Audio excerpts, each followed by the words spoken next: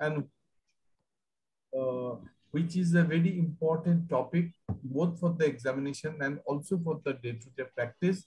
Nowadays, certainly the reason is not very known to me. There is efflux of the vesicovaginal fistula and the fistula in our day-to-day practice. Maybe due to excessive surgical practice, or hysterectomy, ovarian surgery, all these things, and numbers are getting increased, and we are getting more cases of the complications. And for that, on that basis, today's session is one of the very important session, both for the student and also for the teachers to learn so many things, because there are so many methods of deal with genitourinary fistula. Whenever there is so many methods of method to treat the condition, none of the conditions are absolutely recommendable for all conditions. That is why we have kept all the possible modalities can be used to treat our genitourinary fistula. With this, I hand it over to Dr. Kalyan Sarkar to welcome all of us. Good evening, everyone. It's a great pleasure to invite you to this class on GU fistula, and who better to lead this program than Dr. Ranveer Singh, who's been a doyen of reconstructive urology in this part of the country with wide experience. So may I request Dr. Ranveer Singh to take this meeting on further without much ado. This is a very important topic, as Dr. Ranjan there has just elaborated. Thank you, Professor Kalyan Sarkar, for the kind words. And welcome everyone in this teaching session. It's a great pleasure that Ranjan Dey and his team has taken the great pain and organized such a beautiful and nice program there for the students. We didn't have the opportunity of all this during our days. We used to visit from college to college during our training program in 88, 90, from CMC to Manipal and all. But here we are sitting in our home and getting the experience of the teachers and the discussion. They are very nice thing. So let us start all the students will be presenting the case.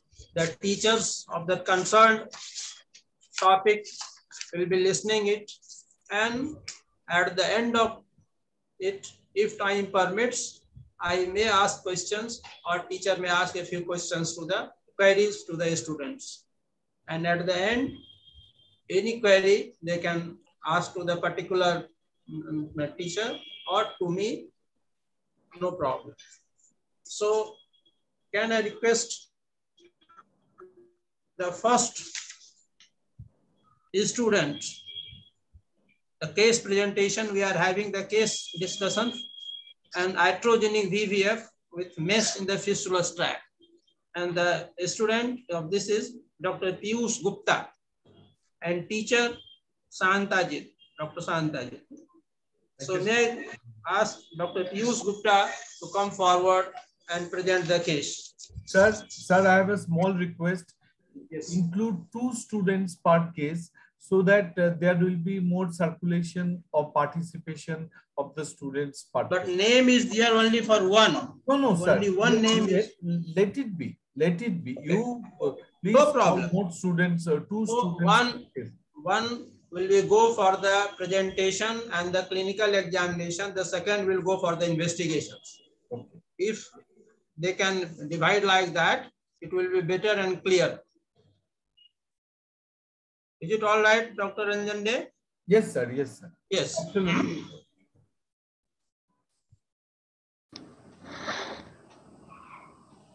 Dr. Piyush Gupta, please. And who will be the next with you? Who is participating next? Or then? Who is the other name of the student? Ruma. Dr. Asutosh. Dr. Ashutosh. Ashutosh is the next one, yes. But only 4 names are here. Dr. Ram Kumar and Dr. Priyanku Pratik Sharma, yes. 4 of them. Yes, only 4. So you can just rotate all 4 of them in all 3 cases. Okay. Oh, sir. Right. First of all, I have a small request to the student. They should introduce themselves, from which center they are, and also the teacher, they should also introduce themselves shortly, briefly, before we start the case. So Piyush Gupta and Dr. Santajit. Hello, sir. Hello, respected President, Sir Kalyan Sakar, sir, Dr. Rajan De, Dr. Anbir P.T. Singh. I am Dr. Shantajit. I am currently working in a private institution at Imphal, at RAS Medicity and Bhavina Oncology Clinic. I did my MCH from RIMS Imphal in 2014 and finished my MCH in 2017. Right now, I am working as a freelancer, not working in a college or any. Okay. That's a brief history. Thank you, sir. Right, welcome. Okay, welcome. Yes, Piyush. Dr. Ashutosh. Yes, sir. Good evening. I am Dr. Piyush. I am third year resident from SSCM Kolkata. And Dr. Ashutosh. Good evening, sir. I am Dr. Ashutosh Kumar from IJMS Patna, third year resident. Okay. So Piyush may start the case presentation. Piyush.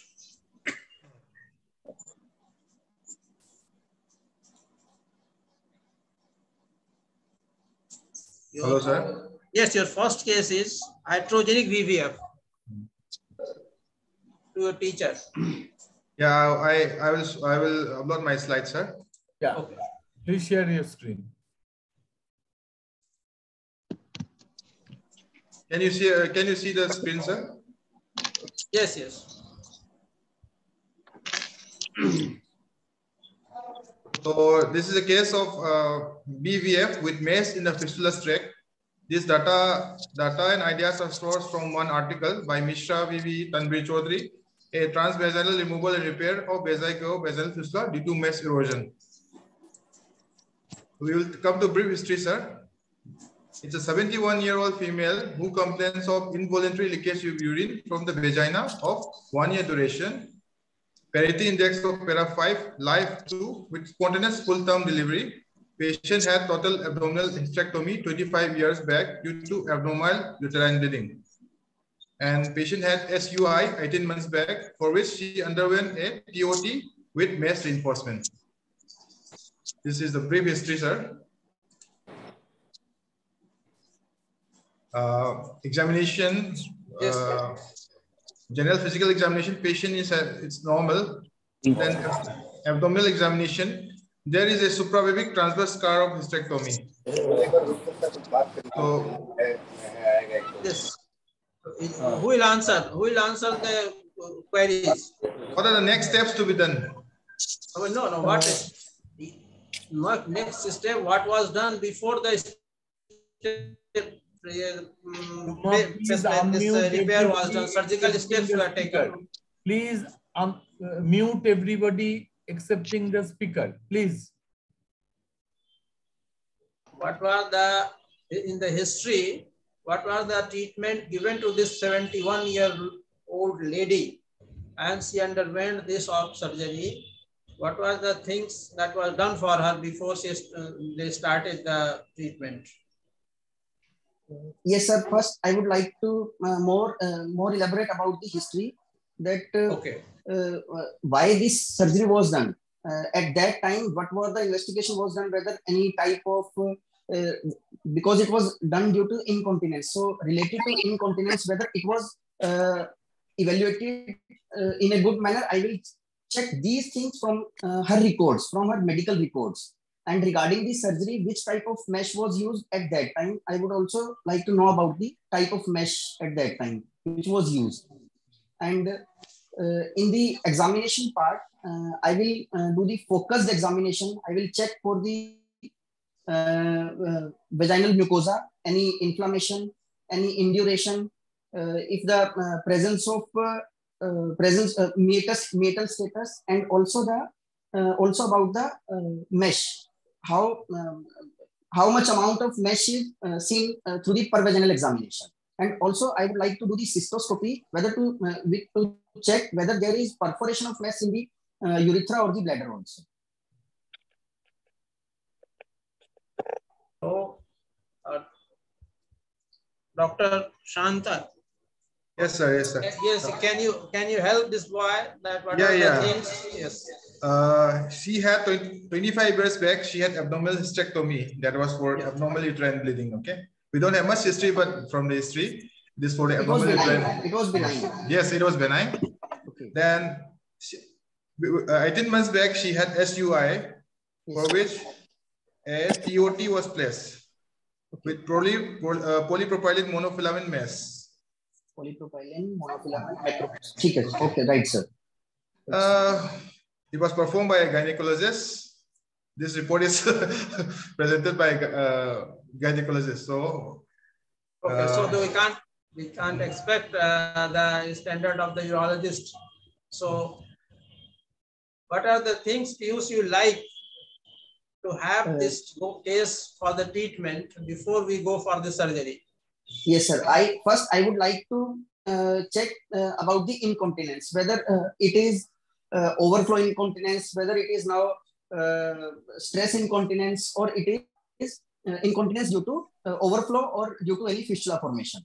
So I will ask related to these things in the history, whether this incontinence is only due to any stress part while sneezing, coughing, or it is this continence is in the 24 hours, whether there is normal voiding in between or not.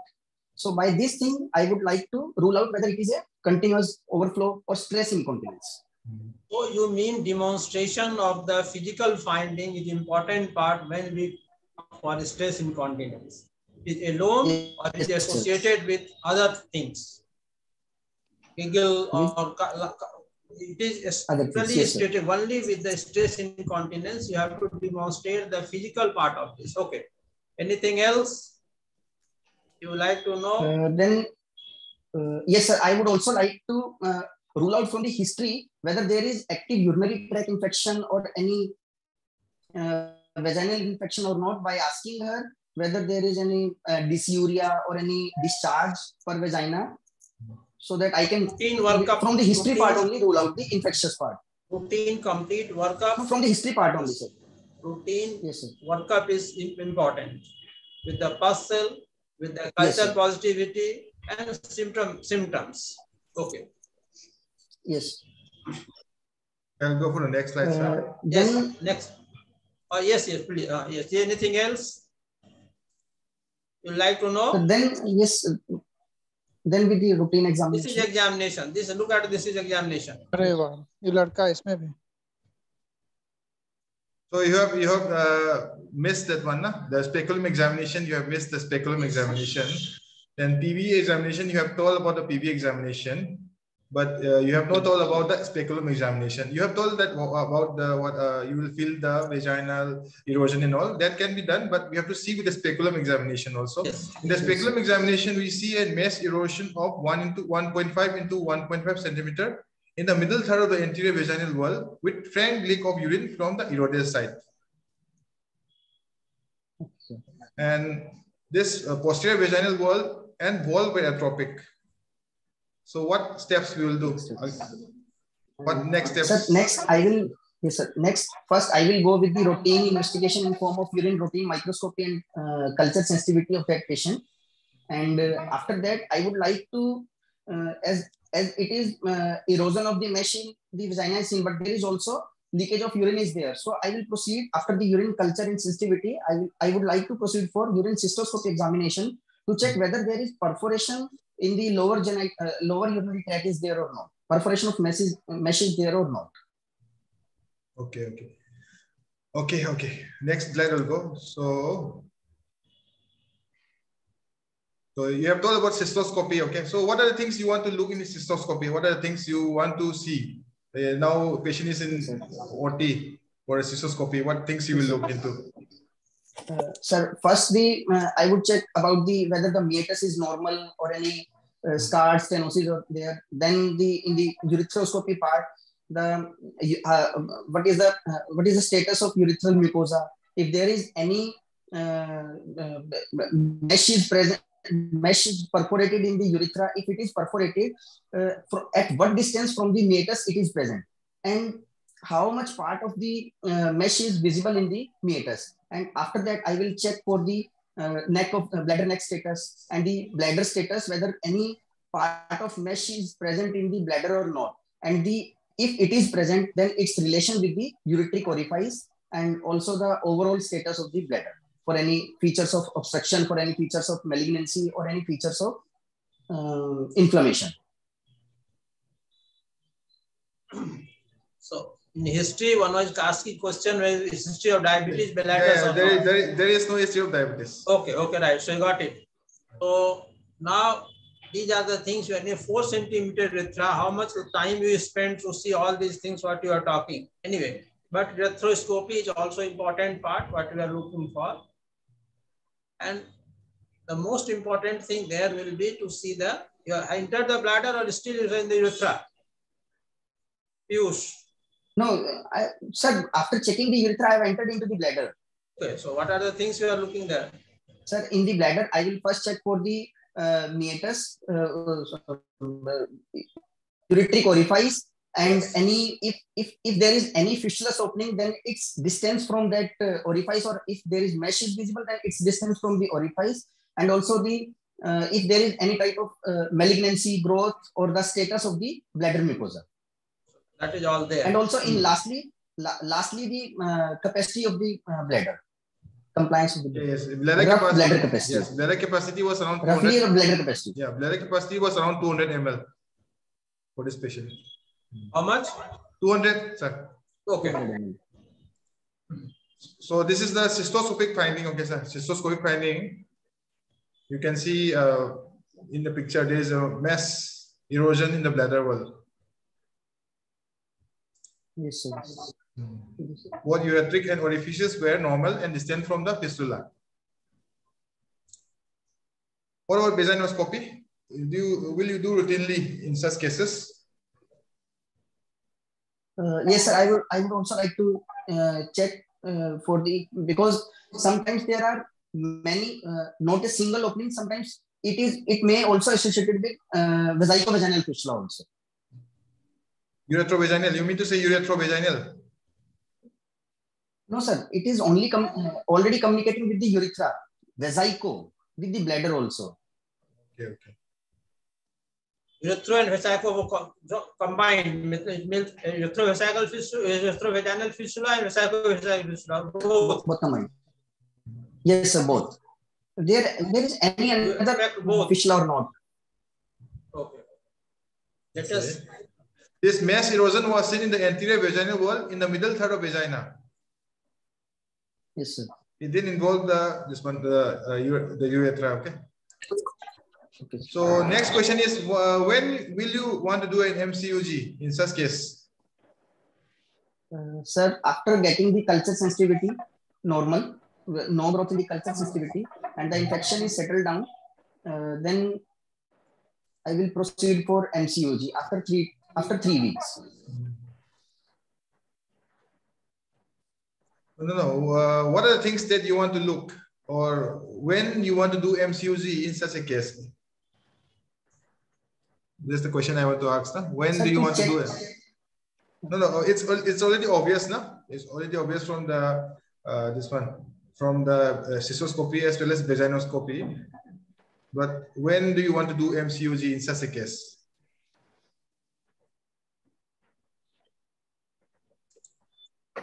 I'll share it. These are the indications when fistula is not localized, but the PV most examination. of the time, yes, most of the time we'll next part of discussion we'll go and see that in such a complicated cases, you like to have the CT. So we'll go in the next. But here These are the indications which written fistula is not localized to active. You are not sure. You have that radiological evidence, the normal view and the lateral view. Yes. Why lateral films? Because the bladder and the vaginal part overlap. So in the AP view, we are not able to comment on the leakage. So that's why oblique or lateral view. Okay. And in the voiding phase, you may see a small fistula. No? Like sometimes small fistula, they may not be visible during during the voiding phase. Small fistula may be visualized. Okay. So what are the advantages of doing an MCUG in such a case? Sir, even a very small fistula due to pressure can be visualized. Yes. And if associated any another fistula which is not obvious on the TV finding or cystoscopy finding, which can be which we can miss, also it will be visualized on this part. And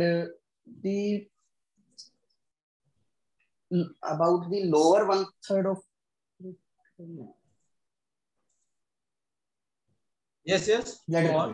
bladder capacity, bladder neck, and cystoscopy. Yes, sir. About the bladder capacity, we can also comment by the MC. Okay. So, any role of upper tract imaging in such a case? Sir, is there any role of upper tract imaging? No, sir. In this case, if on cystoscopy jets are clear and it is only vaginal part is due to mesh part, then there is no role of IVP.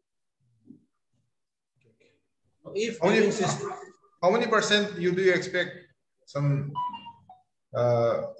uretrovaginal fistula? How many percentage do you expect? Sir, in a case of BVF due to iatrogenic or any other cause, we expect 10 to 12% of cases of uretrovaginal fistula.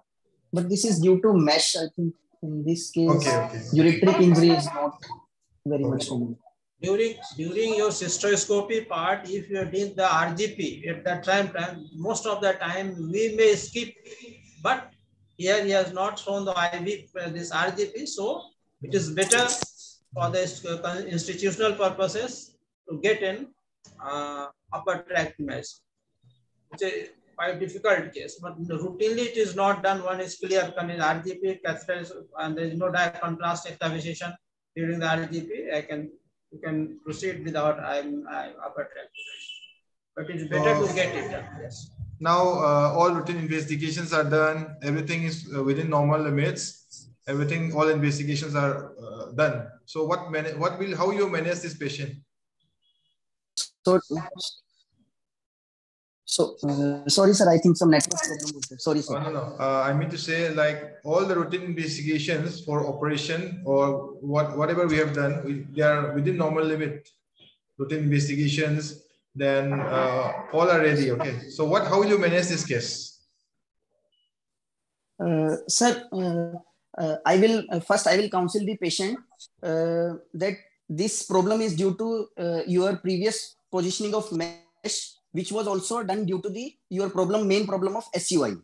So it is a complication of that surgery. So for this part, I would like to remove this mesh, which can further lead to that part of stress urinary incontinence in future.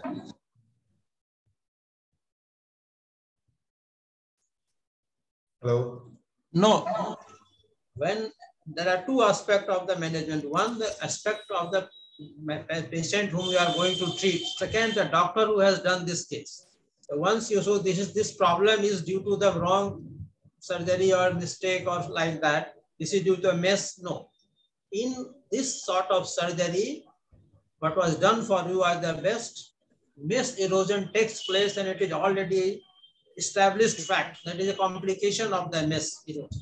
Mesh erosion. So now these are the steps which I like to do with you. So training has a two-part. One, the case management, and one, the saving your partner, friend, colleague who has done it. So never say in the front of the patient that he has done the mistake and this is due to complication due to mistake. He has done the right thing for you, and this can happen with anybody. And we will take in this step. These are the steps which are going to take it. Yes, go ahead. So in this case, we have to we have to manage two things. First, the mesh, we have to remove the mesh part, and second, we have to repair the fistula. So it is a complicated case as because it is due to mesh perforation. So we have to remove the part of mesh and also to repair the VVF part with the use of any interposition flap in between. So I will just go to the next slide and inform what these people have done, those who written the article. So what they have done was they have excised the mesh vaginally, creating a 2 into 2 centimeter rent in the bladder and vagina, which silicone catheter was placed. After 6 weeks, they have done a cystourethropy with contraction of fistula with bladder capacity of around 200 ml. Then they have done the routine investigation again, like ultrasound. Then just for the sake of completeness, they have done IVU also, IVU, which were all within normal limits. So now the mesh has been excised. Okay, then what will you do after this one?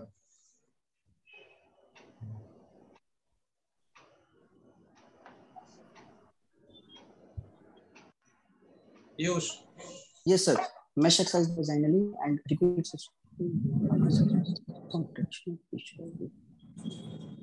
You have to wait. Sir, and that part is okay. And in the repeat cystourethropy, there is contraction of the fistula with bladder capacity of 200 ml. So at 6 weeks, there is still contraction of fistula. It is. I think it means it has become a bit smaller. But it is still present. Yes, yes, yes. It is still present. So after 6 weeks of it is still present, and also the bladder capacity is 200 ml. Then I will counsel the patient for open surgery with augmentation of bladder. Is there any chance that this operation could have been done simultaneously, like excision of the mesh along with repair at the same time? Could it have been done?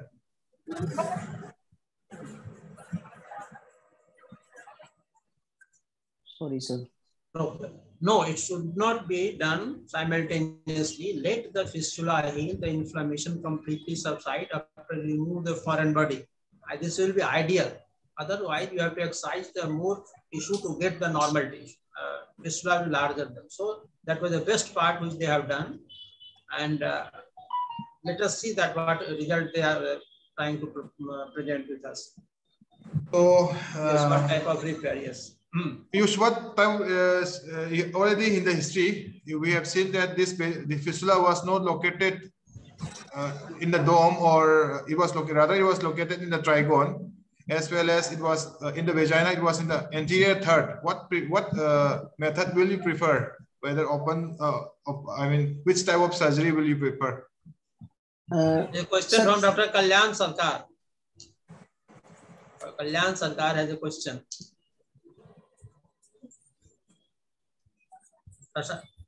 No question as such. I think Manish Kumar asked a question. It's an answer, sir. It's an answer. It's an answer. I would fill the bladder with saline with a vaginal finger occluding the fistula. I don't know if anyone of the faculty has any better ideas. Okay. I think with a large fistula, the bladder is it's difficult to fill it up. And then at operation, then you got to decide on the spot if you think bladder is very contracted. That's a... Sir, there is a way of doing it. If you can insert a Foley's catheter in the through the fistula, that is already inflate it with 50 milliliter of water and pull it, then you can fill the bladder as you want to see.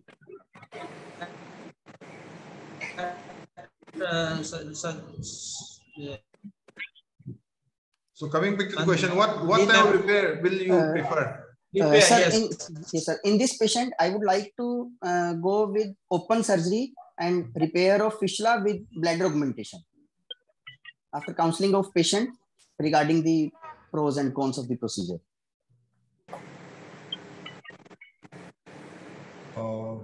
In this patient, they have actually done this one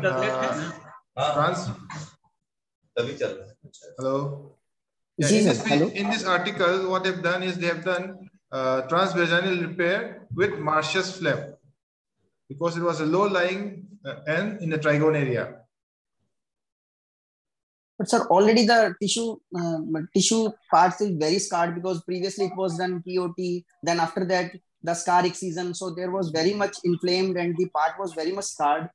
So in that part, transvaginal repair. I think Saranjan will explain better during his presentation, in the video presentation. Yes, I will discuss all these things during my video presentation.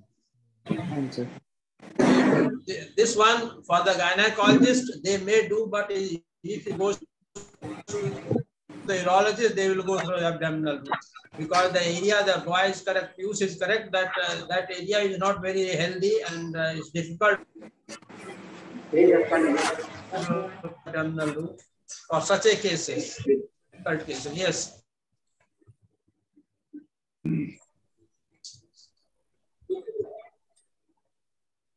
Types. What types will you prefer if you are doing a repair? No, this one. Yes, sir. Which one will you prefer? Sir, in this I will I will do it multi-layered flap with interpositional flap placement because it is a complex fistula. So I would like to do it in multi-layered flap, mainly the RAS technique. Oh, any difference between the RAS and this Webster technique? Any difference? Yes, sir. In the Webster technique, we used to excise the epithelial lining of the tract. Basically, we excise the fistula tract. Okay. Any advantage that you know of doing such a case with this vaginal repair? Any advantage of doing with vaginal repair? Yes, sir. Less morbid, less morbid, and the stay time in the hospital is also very less, bleeding less, and the complications are also very less. Some disadvantages also there, no? Like vulval shortening will be there, dyspareunia. Please mute. But we are not familiar with the anatomy of the. Please wait. Please mute all of the speakers excepting the examiner and the students and the moderator. Please, Ruma, please do it.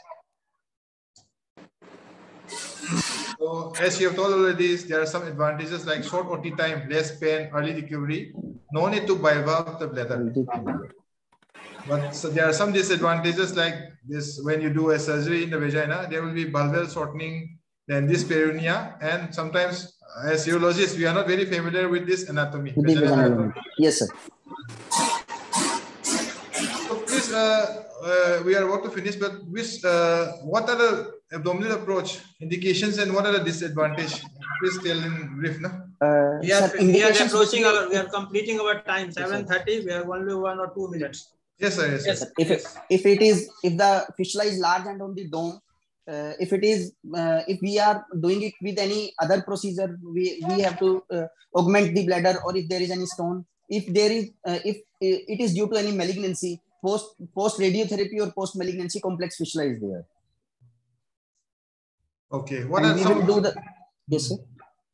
And what are the disadvantages of doing such? So more morbid, more OT time, more bleeding, more pain. Any flaps you know? Any flap for the transabdominal approach? Yes, sir.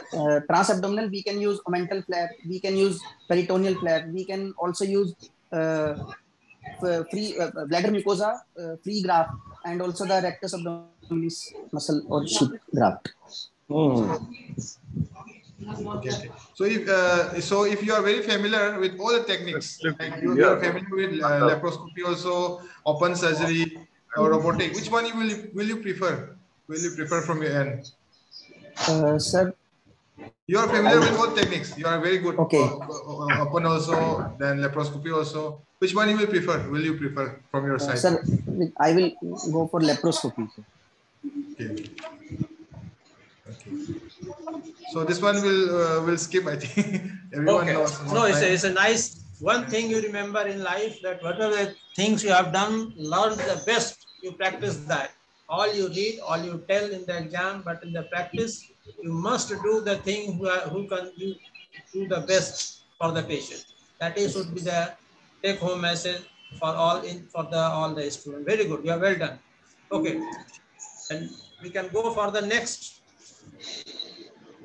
Sir, there are few more questions, I believe. Okay. Just one question. May be allowed. Just one question. Yes. Any role of anticholinergics in such a case? Yes, sir. We have got lots of anticholinergics plus new this one of beta 3 background and all that. So which one you will prefer? Sir, anticholinergics. Like solifenacins and all. No, solifenacin, derifenacin, sir. Solifenacin or derifenacin. What about this mirabegron? Are you familiar with mirabegron? We are familiar, but in our hospital we only used to give solifenacin or derifenacin, sir. Okay. So this completes a set of questions for Piyush. Thank you for your patient hearing. And I have a comment. The comment is that, along with anticholinergics, estrogens have a role in preparing these patients for surgery, especially if they're post-menopause. This lady has a hysterectomy. We don't know if she has her ovaries and what the vaginal tissues are, and if there are changes of atrophic changes, then in the waiting period for the definitive repair, vaginal estrogens may improve your outcomes of surgery. It was discussed in the beginning itself that this 71 lady, what are the things that were done for her before the abdominal tape surgery was done. So that was in the beginning itself. In the history time, we have discussed all this point. Yes, thank you, both the teacher and the students. Next is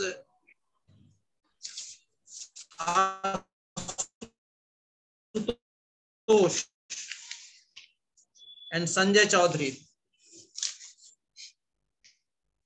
Ashutosh and Ram Kumar can come. Yes, sir. Dr. Ashutosh, sir, from IJMS. Yes. Okay. Dr. Sanjay Chaudhary, 23-year-old lady with obstetric VVF.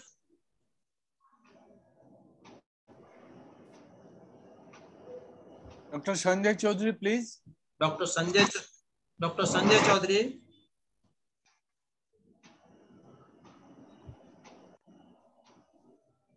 Is not here.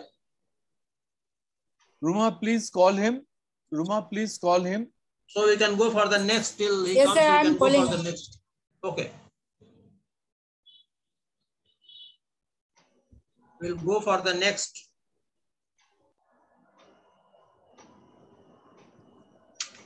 Once he comes, he can join in his time.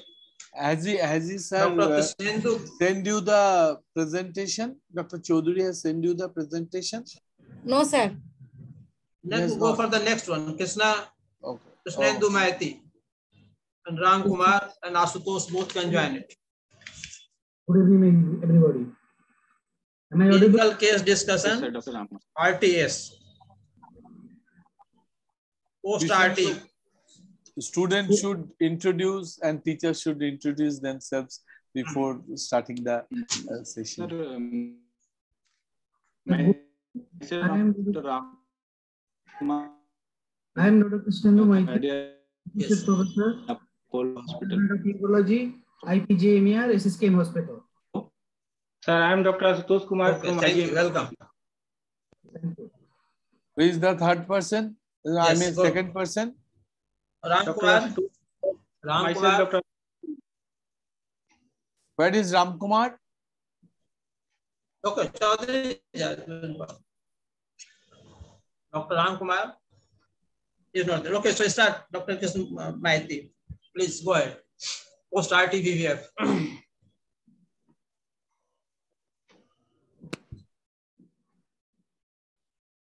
Dr. Krishnendu Maiti, please.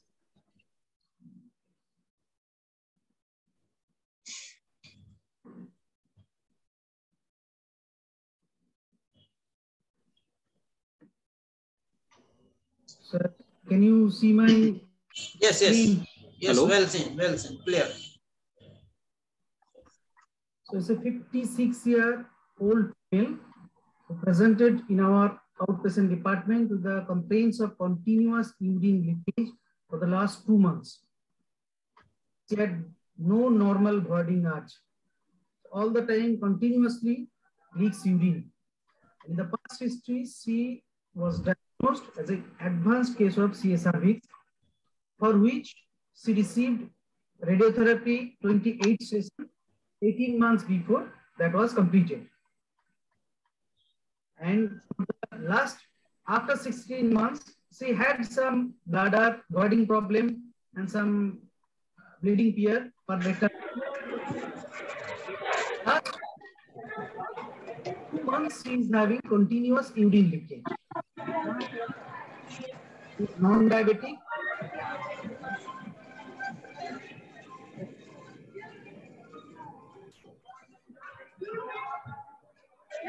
Urine was dribbling out of the introitus continuously. Please mute. Ruma, please mute others. Ruma, please mute others.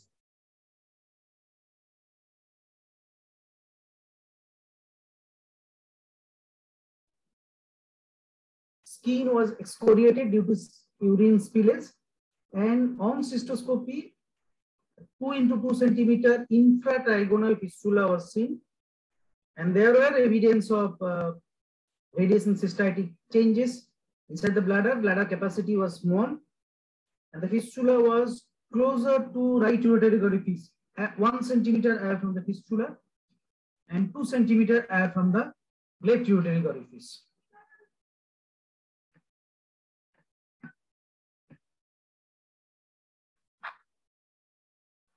This is the real-time cystoscopy. You can see the right uretary orifice close to fistula. There are features of radiation cystitis inside the bladder.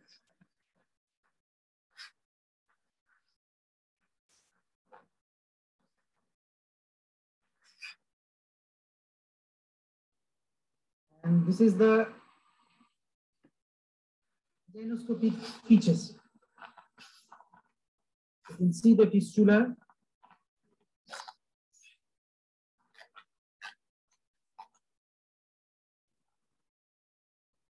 So, students, what is your diagnosis? Who is the student? Dr. Asutosh. Please unmute yourself. Dr. Asutosh. Am I audible, sir? Yes, audible. So, sir, since this patient has a history of radiotherapy for CA cervix, and after 18 months back, and after that she is presented with continuous urinary leak with no voiding in between, no voiding urge in between. So most likely it's a case of post radiotherapy vesicovaginal fistula.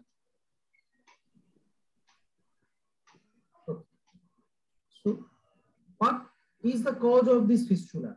Because patient had radiotherapy 18 months before, not now. Radiotherapy was a 28 external radiotherapy, 2 grade each session that completed 18 months before. Why the fistula developed so many months before, after? Sir, basically the effect of radiotherapy manifests later on. After exposure to radiotherapy, there is obliterative endarteritis that develop that will lead to ischemia of the tissue, and that may cause fistula formation subsequently. Usually this fistula develop maybe 1 to 2 years after radiotherapy. So there is delayed presentation. Mostly the radiation fistula develop at least 1 to 2 years after radiotherapy. Radiotherapy sessions are complete. Basically, this is ischemic. Because of ischemia, obliterative endarteritis and ischemia, this fistula develops. So, what is the incidence after this radiotherapy in case of CSR? What is the incidence? In all cases, does the patient develop?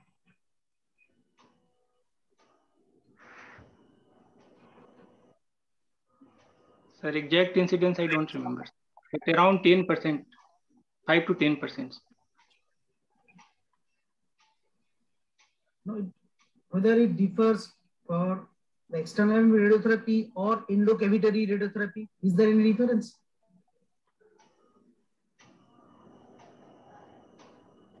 Those patients who are getting this endocavitary radiotherapy needle treatment and those patients getting the external beam radiotherapy, is there any difference in incidence?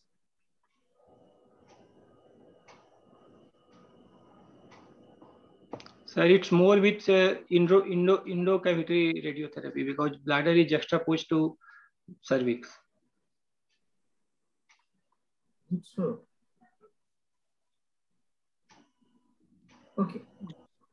So is there pre-radiotherapy, can you predict that these patients will develop radiation fistula? Is there any prediction? Can anyone predict it before giving radiotherapy? Is it possible? That will be helpful for the patient counseling.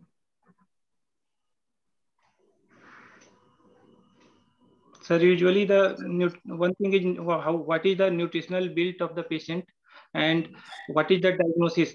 Suppose the patient has presented with CA cervix, then at what stage he has presented and we are opting radiotherapy.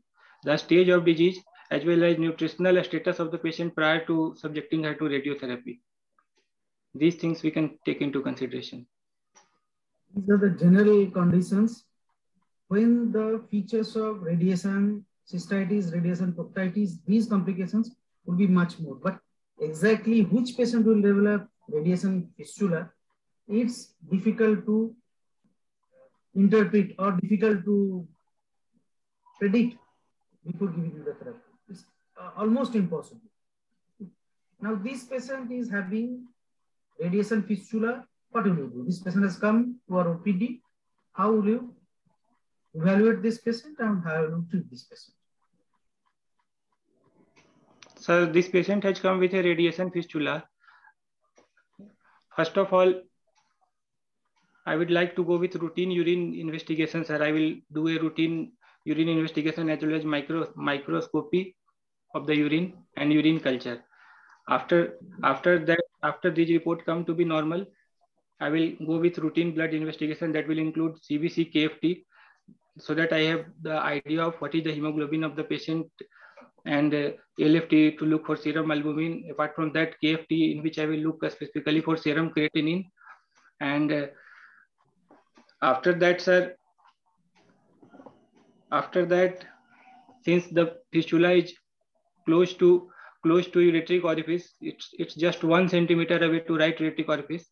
So maybe I will go for an upper tract imaging, sir, in form of ultrasonography to look for whether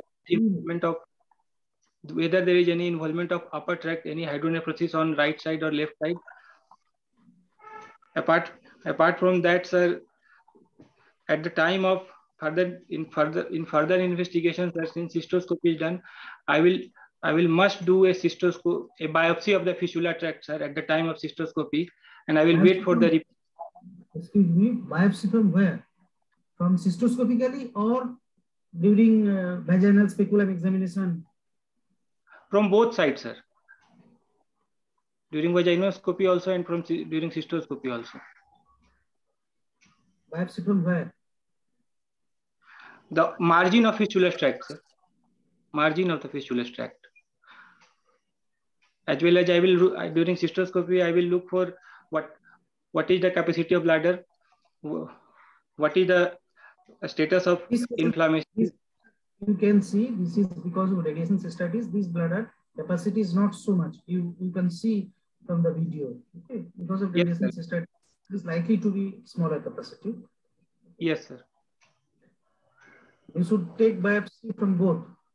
Suppose the patient objects that go biopsy from one side, either from bladder or from vagina. In that case, which side you will prefer? Sir, from vagina, sir, because that is the origin of malignancy. Yes, because patient had CA cervix. The primary disease was CA cervix. Aim of taking biopsy, why? Why you are taking biopsy? Why you are taking? I am taking biopsy to rule out any viable malignancy in the tissue. Yes, up to 4% of the cases, the fistula that the patient may develop the recurrent disease. Because of recurrent disease, patient may develop fistula. That's the reason to exclude that. So as the disease is from the CA cervix, you should take biopsy from the vaginal side. Okay. To be negative, what will you do? Apart from that, sir, since it's a small capacity bladder, and if the upper tract imaging come to be normal and everything, I mean CBC, KFT, and LFT are within normal limit, and the biopsy that has taken from vagina that comes to be normal, like showing fibrocollagenous tissue, no viable malignancy. In that case, sir, we will plan for surgery and we will tell the patient, specifically counsel the patient, that we are going to operate for a post-radiation VVF. So these VVF repair will have a guarded prognosis. Like even in base stand, the success can be anywhere between 40 to 50%. So I will tell the patient that high chances of recurrence, it's going to be a complicated surgery. Yes. Apart from that, sir, I will also tell the patient about the need of ancillary procedures. Sir, during doing the VVF repair, since the bladder capacity of this patient is small, so we will also tell the patient that at the time of while doing VVF repair, we will assess regarding involvement of ureteric orifice, and patient may need in this case, since the bladder capacity is small, sir, so patient will require an augmentation cystoplasty. Along with that, since the right ureteric orifice is only 1 centimeter away from fistula site, sir. So during fistula repair, sir, we may also need to do a right ureteric orifice reimplantation along with augmentation, sir. And if you are going for which part of the bowel would you choose for augmentation in case of radiation cystitis with a small capacity bladder? If you are going to augmentation, which part of bladder, jejunum, ileum, colon, which part will you prefer and why?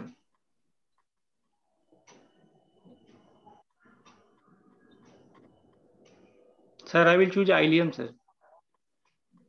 That patient received radiotherapy 28 sessions. So ileum is the common part of the small intestine that lies in the pelvis. So that is going to be irradiated during the radiotherapy. So my next choice will be, sir, to go for a sigmoid cystoplasty, sir. In that case, I will tell the patient that I will use sigmoid colon for augmentation. Sigmoid also that lies in the pelvis. So you choose the part of the intestine that is outside this true or false pelvis, because that is not irradiated with the radiotherapy during this external radiotherapy procedure. Okay, sir. Transverse colon is probably better choice because that is not usually included in the radiotherapy field. Yes, sir. Need to go for augmentation. Transverse colon probably would be better because that is not irradiated, because our aim during the surgery is that avoid the organ which has been incorporated during the radiotherapy field. Isn't it? So in this patient, what will you do? Which operation would you prefer? Abdominal or vaginal? Which approach would you prefer? Sir, I will prefer abdominal approach, sir, because since the bladder capacity is small, I will consider for ancillary procedure. And apart from that, I need some interposition tissue in between the graft because the vascularity is very much compromised. So we have a lot of option for interposition graft in between, like we can give omentum or rectus abdominis and all that. And apart from that, we can concomitantly deal the small capacity bladder also. Although it is going to be difficult since it's an infratrigonal location, so it's going to be difficult. But infratrigonal, post radiotherapy fistula bladder capacity is small, right? But it is not a thimble bladder. Capacity is definitely small, but it's not a thimble bladder. Sir, Dr. Rolling Six said, sir, would you like to go for abdominal or vaginal approach in this patient? Most of the... Hello? Yes, sir. Yes, sir. Can hear you. Yes, sir. Sir, Ranjan, they said, sir, would you like to... First of all, I want to tell him for radiation-induced VVF, we need a proper, very, very vascularized and very robust interposition tissue. And for that is the best option is the gracilis graft, which is most commonly taken from the thigh of the patient, which is not at all radiated during the process of radiation. And in my opinion, I would go definitely from the vagina with possible gracilis graft interposition in between to get the best result. Because abdominal approach is should not be preferred. Trigonal, for the infratrigonal fistula, abdominal approach with a omental graft with specifically radiation-induced fistula is not ideal. Yes. Vaginal approach should be your first. Okay, and sir. The right urinary orifice is close to that. Prior stenting or monoge stenting, DJ or monoge stenting is an important aspect. To prevent urinary injury or to diagnose any urinary injury. And as they said, as suggested, non-irradiated interposition on at Massey sphere or better gracilis sphere. Okay. So, what are the complications? Sir, complication can be, first of all, we have gone for a vaginal route. We have preferred vaginal route for repair of this fistula. So in post-operative period, patient can have bladder spasm after catheter removal. She can have frequency. Apart from that, we have explained the patient that there can be recurrence of this fistula. Apart from that, since we have preferred vaginal route, so there can be reduced capacity of vagina and she can have some coital difficulty. Later on, we need to counsel the patient regarding that this may happen after the surgery.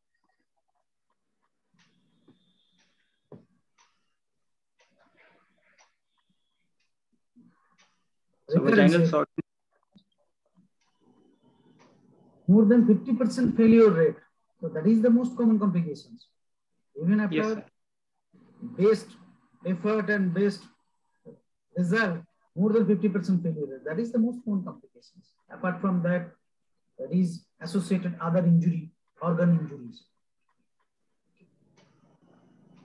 So suppose not in this patient, another patient on the same kind of patients, patient had radiotherapy 2 years before. Now the patient is developing continuous urine leakage. Along with that, patient is complaining that some urine, patient can assess that some urine is coming per rectum also. Not in this patient, another patient. How will you evaluate that patient? Sir, in that case, might be there may be a complicated fistula that has on one side communicated to vagina and on the another side that has communicated to rectum. So might be a rectovesical fistula as well as vesicovaginal fistula. We are dealing with such a case. In that case, sir, first of all, I will go, sir, for a CT, triple phase CT abdomen along with urography plate, sir, to look for what is the status, whether there is any connection with. Along with that, we can also consider that administration of a rectal contrast, sir, so that there can be some passage of contrast between rectum and bladder, and a good quality VCUG, sir. VCUG that will depict what is the communication with the rectum and what is the communication with bladder and all. And after explaining the patient that since you are having a complicated fistula, we will proceed for repair, sir. What kind of repair? Suppose this patient on evaluation found that it's a vesico-vagino-rectal fistula. Because this only occurs after radiotherapy. Yes, sir. What will be your rationality of doing the surgery or steps? Any rule of diverse? Sir, first of all, I will consider the patient. I will explain the patient since it's a complicated fistula. We can consider him for diversion colostomy. Along with that, we will repair whatever is the communication between. First of all, you again in case of like this radiation BBA, take a biopsy from the vaginal side and whether there is recurrence or not. Because that is most important. If there is recurrence, the whole scenario changed. First, put the biopsy. If the biopsy is negative, then you consider for this reconstruction and diversion. What kind of diversion? Rectal diversion. This enteric diversion. What kind of enteric? Sigmoid colostomy, sir. And after that, we will deal with this vesico-rectal fistula. Sigmoid is not a very good choice because the reason I have already discussed that because of the radiotherapy in the pelvic region, sigmoid may be frozen. So better took a bowel outside this radiation field. So transverse colon would be a better choice. Sir, Ranjan, they said, or Dr. Ranveer Singh, sir. Sir, please unmute.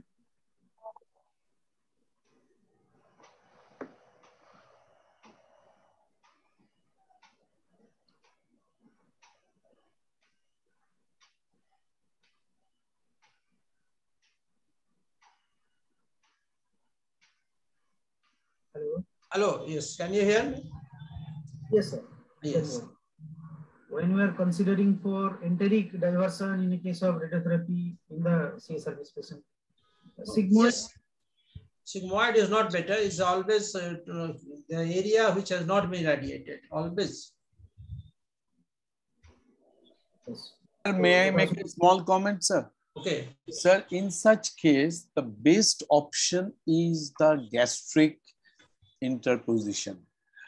From the greater curvature, if we can take the triangular flap and we can bring it down to the bladder for augmentation, because that is the advantage. It is acidifying, that urine will be acidifying, and at the same time, it is much more away from the from the place of the irradiation. This the gastric interposition is possibly the best option for this kind of irradiated cases. I have seen only one case doing like that. This by one of my very respected teacher, Dr. Omyo. What's his name? He's a very senior oncologist. I don't exactly recall his name. Just a minute. He was in cancer hospital. I just cannot recall his name. I saw only, I have not done anything, but I saw him doing a gastric interposition graft and in a very small hospital, SVS Marwari Hospital. And I followed that patient in the 3 years after that, and the patient was doing well. That is my small experience I have shared, that in this kind of a case, gastric interposition will be a better option than any of the colon. No experience of that. Of gastric interposition, no experience. 8 o'clock. Yes. Yes, Kalyan Sarkar Sahab. What about urinary diversion? What are the indications for urinary diversion into an ileal conduit? I mean, maybe this is a question the students will be asked in such a situation. No, I was going to ask it. Better you asked. It's very good. In urinary diversion. Yes, Asutosh, anything you want to say? Sir, urinary diversion can be considered if the patient is having advanced malignancy. In that case, we can consider for urinary diversion, sir. When the life expectancy is limited. Apart from that, sir, the fistula is too large to consider for repair, sir. We can't bring the age anatomically. In that case, also we can consider for diversion, sir. That will improve quality of life of the patient. Can be done in the form of bilateral PCN, sir, along with occlusion of ureteric orifices, or it can be done as sigmoid ureterostomy or Men's 2 pouch. Yes, Men's 2 pouch. That was the large fistula, bladder neck involvement, poor socioeconomic condition who can't afford all the time coming to the hospital and getting it done.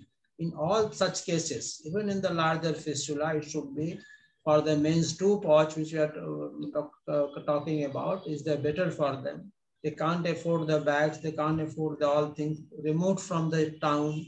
So these are the cases who should be better off with the Men's pouch too.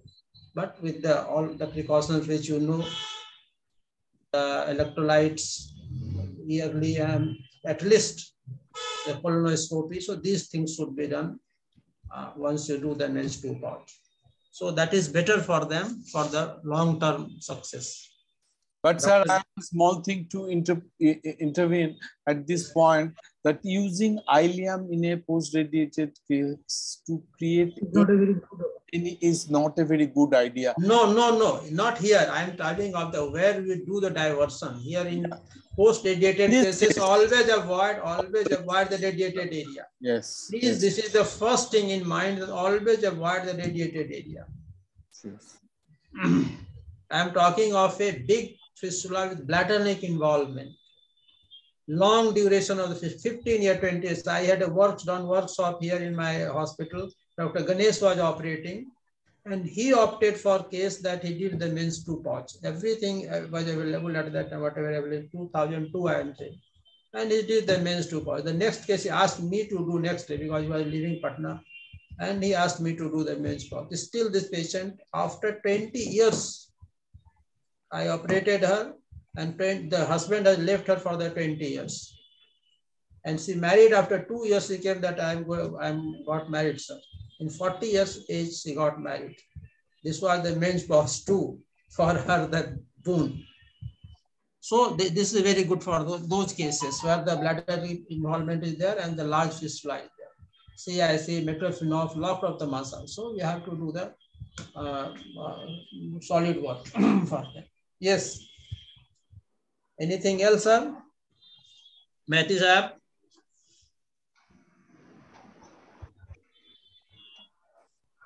Any more discussion you have on this case? I think the message for the postgraduate should be that if there is malignancy, then diversion is the only option actually. And if there is a failure of primary surgery in this sort of irradiated situations, failure of the primary BVF surgery. That is a good option, palliative good option. That we can say, but we should always avoid the radiated area. Radiated area. Yes. Now we can call the Kaushik Sarkar because Sanjay Chaudhary has not reported, I think. Dr. Sanjay Chaudhary has not reported. Let me just break the news that just now I called him. His wife is seriously sick. Sorry. And he is in the hospital with his wife, and he apologized to the students for that he could not infuse. No. I expect and hope that God will help him and his wife. He should become with. I also feel sorry to the students. Sorry for yes. Yes. Yes, nothing. So we can go for the videos now. Dr. Ranjan Day, and Dr. Kaushik Sarkar. Oh, yes.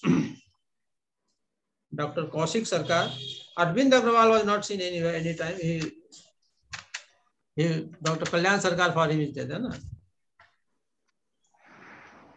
Dr. Kaushik Sarkar and Dr. Priyanku Pratik Sarma.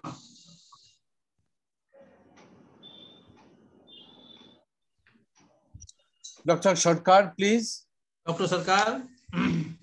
Kaushik. Sir, he is joining. He is joining. Okay, in the meantime, I just want to say something to the students that the case what they have missed was an obstetric fistula, and this obstetric fistula is in the developing countries like us is the at one time it was the major cause of the fistula, nearly 88%. Now it has come down to 69%, and rest of the fistulae are iatrogenic fistula. And these obstetric fistulas have a common cause is prolonged labor. So I just like to know who are the students designated for this case. If I get 10 minutes, I just want to discuss a bit on obstetric fistula. Then I don't want, they should not feel cheated for this occasion. Dr. Ram Kumar. Dr. Ram Kumar, name is Dr. Ram Kumar, student. Dr. Ram Kumar. Yes. Are you present here, Ram Kumar? Yes, sir. Dr. Ram Kumar. Yes, sir. Doctor, please introduce yourself. Sir, myself, Dr. Ram Kumar Suryavanshi. I am third year resident in Apollo Hospital, Bhubaneswar, DNB student. Okay. So, Ram Kumar, you just tell me, in obstetric fistula, what is the cause of this fistula? What is the cause? Why such thing happens? In obstructive fistula, sir, mostly it is due to ischemia, or during the gravid uterus it is enlarged and it displaces the ureter. Problem in connection. No, anyway, come up. Yes, in obstetric fistula, gravid uterus does what? Sir, due to the enlargement, this displaces ureter and the bladder. And there is during the surgery or LSCS, there is no demarcation between this gravid uterus and bladder. So there is more chances of injury during the No. This is not fact. Obstetric fistula, is it common following cesarean section or normal delivery? It is, sir, mostly after normal delivery. Then due to prolonged labor, prolonged labor. What is the prolonged labor mechanism? What is the mechanism? Why fistula takes place? Why? Normal delivery takes in 70% cases still in this country. Why? Sir, during prolonged labor, the gravid uterus compresses the bladder with the symphysis pubis. And due to development of this ischemic injury, there is chances of development Is it gravid uterus which is compresses or something else? Head of the fetus impacted pelvic disproportion. No, this is our basic obstetric knowledge, brother. You cannot escape these simple questions. Anyway, so if that be the cause, how do you evaluate, or what advice? Normally, how do they come to you? Do they come immediately after the delivery, or do they come after some time, or they come after 3 months? Normally, how do they come? Sir, mostly it is come after 2 to 3 weeks, or either after removal, either in the hospital itself after removal of the catheter, or 2 to 3 weeks after the discharge. Why do you think in normal delivery all patients are catheterized? No, sir, no. No. So it is not the removal of the catheter. Normally the ischemic change takes some time for the necrosis of the intervening tissue. That intervening loss of intervening tissue gives rise to this fistula? Normally, what is the site of obstetric fistula? Sir, anterior vaginal wall and the bladder neck regions. Anterior vaginal wall and the anterior vaginal wall. It is always vesicovaginal fistula always in the anterior vaginal wall. How can it be in the posterior vaginal wall? It is always in the anterior vaginal wall, isn't it? So yes, what is the bladder site? How do you classify the vesicovaginal fistula? Sir, the psychovaginal fistula we classify according to the distal distal part of the vagina fistula's opening. It is and distance between the bladder neck bladder urethral meatus. I think you are not ready for your examination. Get ready for it. Normally, it is divided in two ways. One is whether it is a supratrigonal fistula or it is an infratrigonal fistula. Second is whether the infratrigonal fistula is associated with ureterovaginal fistula or not. Or it can be divided into two parts, whether it is a simple fistula or it is a complex fistula. Simple fistula is if it is less than 3 centimeter, normally we'll call it a simple fistula. If it is more than 3 centimeter, normally it is a difficult and complex fistula. This is also associated with other involvement of the ureter is present or not. If the ureter is present or if it is a failed fistula, these are the situation called complex fistula. So anyway, time is less. When this patient comes to you, what advice you will give to the patient? What advice you will give to the patient? Sir, if patient is coming early stage, generally we operate this patient at least we wait 3 to 6 months. So, listen to me. Patient has come to you. I am not asking you to operate. What counseling you will do and what examination you will take? This is the examination question. You are appearing for the examination. So what counseling you will make and what examination you will do and what investigation you will advise? Sir, in normally if the fistula is small, so in that cases there is a chances of the spontaneous healing. So we counsel the patient ki there may be chances of the healing.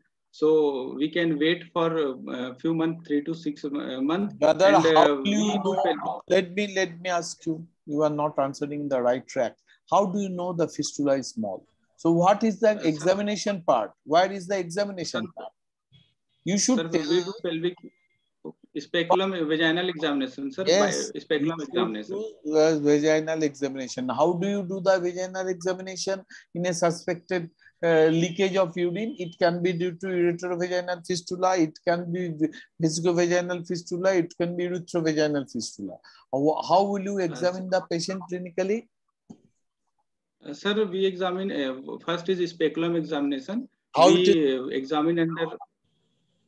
Sir, we use vaginal speculum in which we displace the posterior vaginal wall and just examine the anterior vaginal wall. And same in for examine the posterior vaginal wall, we will place the speculum in the anterior vaginal wall. And can you tell me in which position this fistula is examined? I mean, the vagina is examined for leakage. Can you tell me? The famous name related to it. In your clinic, how will you do lithotomy, brother? You have to make the patient with the speculum. Which speculum do you use for? Which speculum do you use? Since you have heard the name. Sims speculum. Okay. Have you heard the name? Okay. Yes, sir. And what is the position called? Sims position. Sims. What is Sims position? Look, I was not prepared for this topic today. What I am asking you, these are the questions normally asked in the examination. So you tell me what is Sims position? Yes. Sims position. Sir, Sims position, sir, is the left lateral position. With? In which a patient lying in the bed with left lateral position, and both at the hip joint there is flexion, and the knee joint also is the flexion. Both the legs. Both the legs, sir. No. Both the legs. Bring the patient at the edge of the table.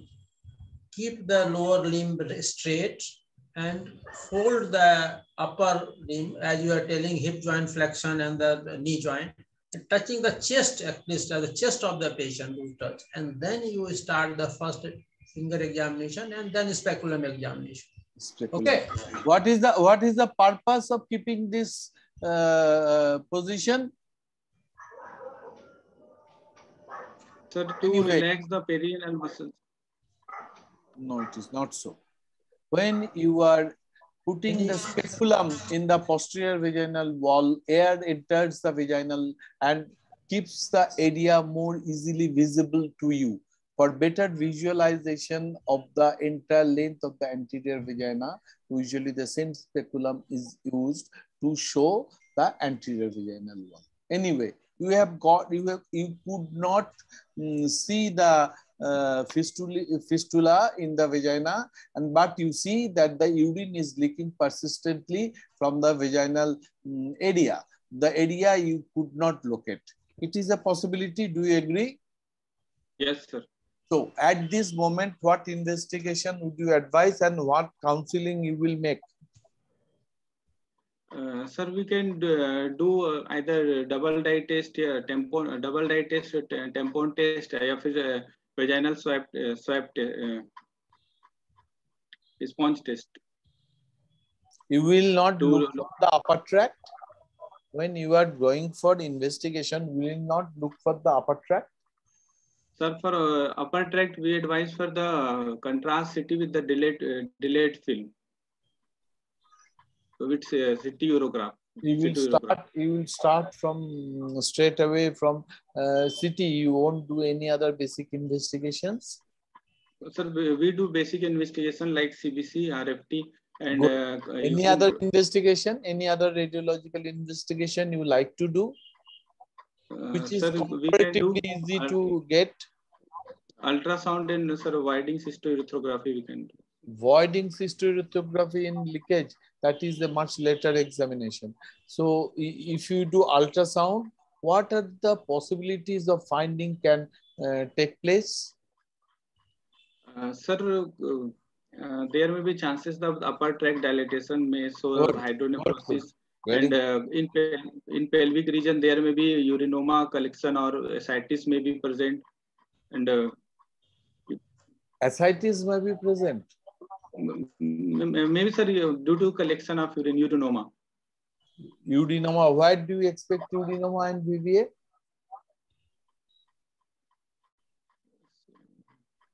Sir, there may be associated ureteric injury in that cases. Yes. Yes. So how will you confirm that?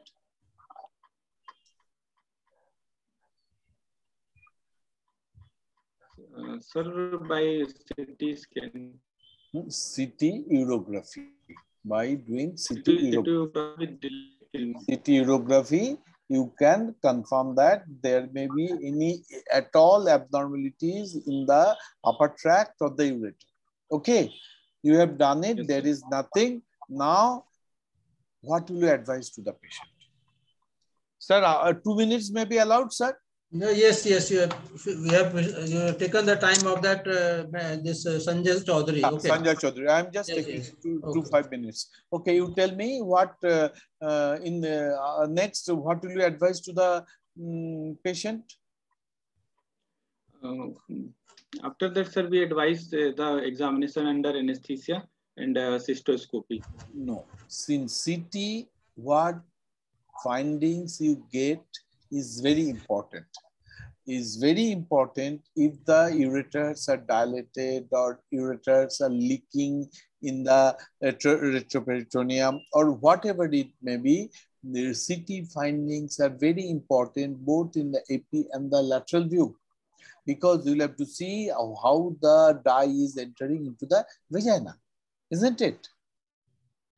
So the lateral view of the CT is very important.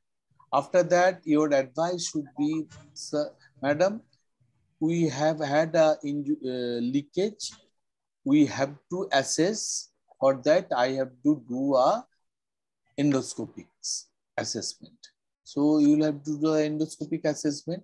What are the things you see in endoscopy? I mean cystoscopy. In cystoscopy, sir, we see the first urethra. In any there is a abnormal connection or not in the in bladder.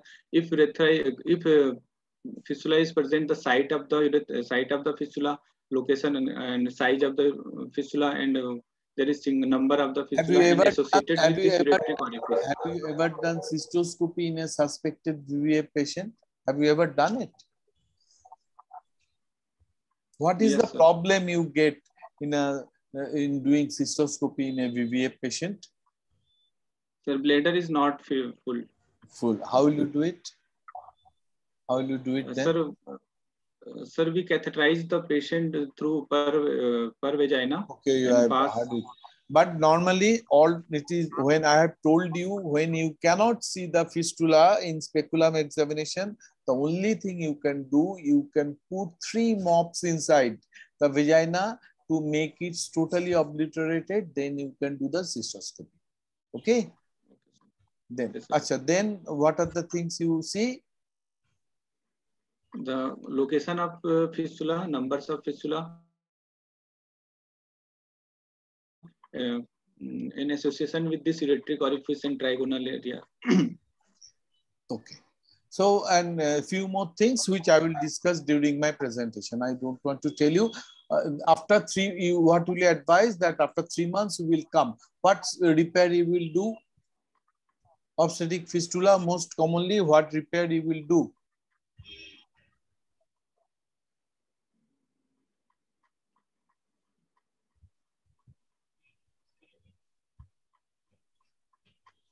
What is the size of your fistula? What is the size of your fistula? Sir, yes. Sir, obstetric fistulas are usually very edematous, large fistula, not very small all the time. So and the capacity, if capacity is okay, you can by valve it, mobilize the one flap of the bladder, and then we can repair it. If needed, augmentation. Otherwise, you have to by valve it. That a big gap you cannot cover by the anyway direct or suturing the margin of the fistula. Sir, I have little to contradict at this moment. Obstetric fistulas are best treated vaginally because these are mostly intratrigonal fistula, and at the same time, due to the postpartum status, delivery of the vagina is quite capacious, and these are the advantage because she has already got a mental trauma.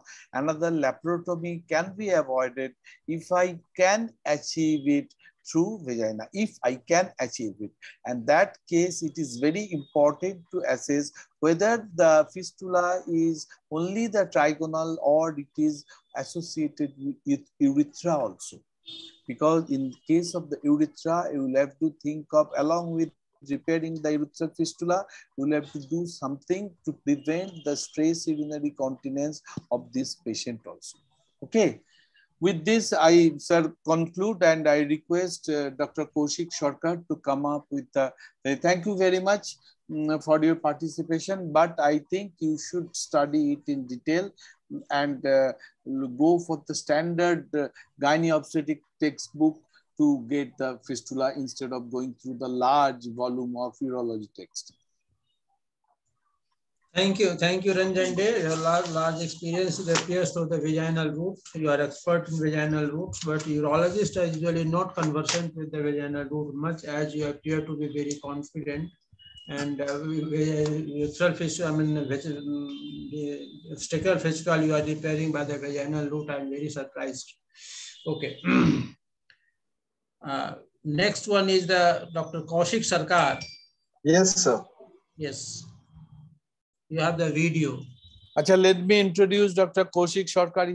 Either he should introduce himself or I'll have to introduce him. Kaushik, you introduce yourself first. I am an assistant professor in urology in Ramakrishna Mission, Seva Pratishthan and WIMS. I also work in the private sector. Okay. I completed my MCH, sir, in 2014. From IPGMER. Okay. IPGMER, sir. Okay. Please. Go ahead with the video. What are the students? Sir, how many students are participating? How many students, postgraduates are participating? 39. Yes.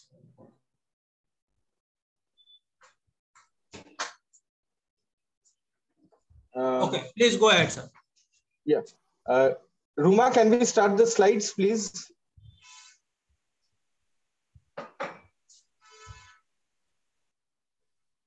One second, I'm sharing this.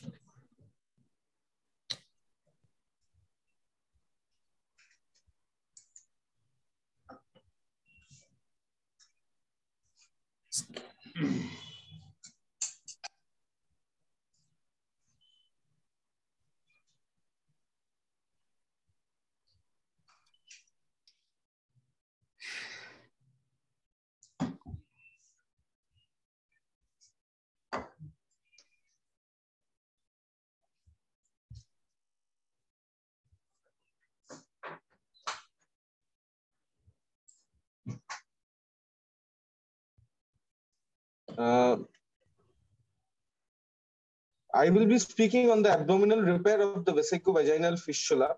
Who are the students present here, please? Can someone come on screen?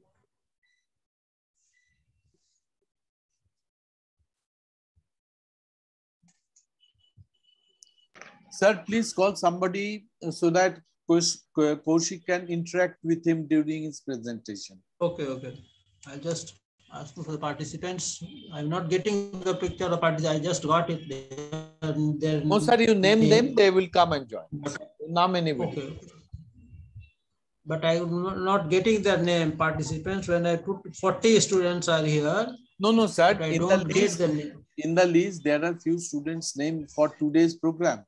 So the 3 students, no. The Piyush Gupta is there, Asutosh is there, Ram Kumar is there, and Priyansu is there. Priyanku is there. Priyanku, you call Priyanku. Okay. Priyanku?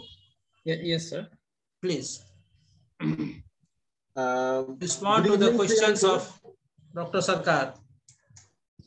Priyanku, our interaction today, can you see me, Priyanku? Yes, sir, I can see you. Okay. Priyanku, our interaction will be a bit about the theoretical discussion regarding the abdominal repair of vesicovaginal fistula, followed by a very short concentrated training video. Sir. Abdominal repair of vesicovaginal fistula. Should it be early or should it be delayed, Priyanku? Sir, it should be delayed, sir. Delayed by how much? Sir, it depends on the cause of the fistula, sir. So okay. If it is as commonly as if it is an obstetric fistula, then ideally it should be around 3 to 6 months. Or okay. if it is caused by some other iatrogenic injury, then also it can be 3 to 6 months. If it is associated with some malignancy or radiation-induced fistula, then it is delayed beyond 6 to 12 months. Sir. Okay, that's good. Now, techniques of transabdominal repair. We will be speaking about open repair today. What are the two most common techniques of VVF repair by the open method? So, transvesical method is there, and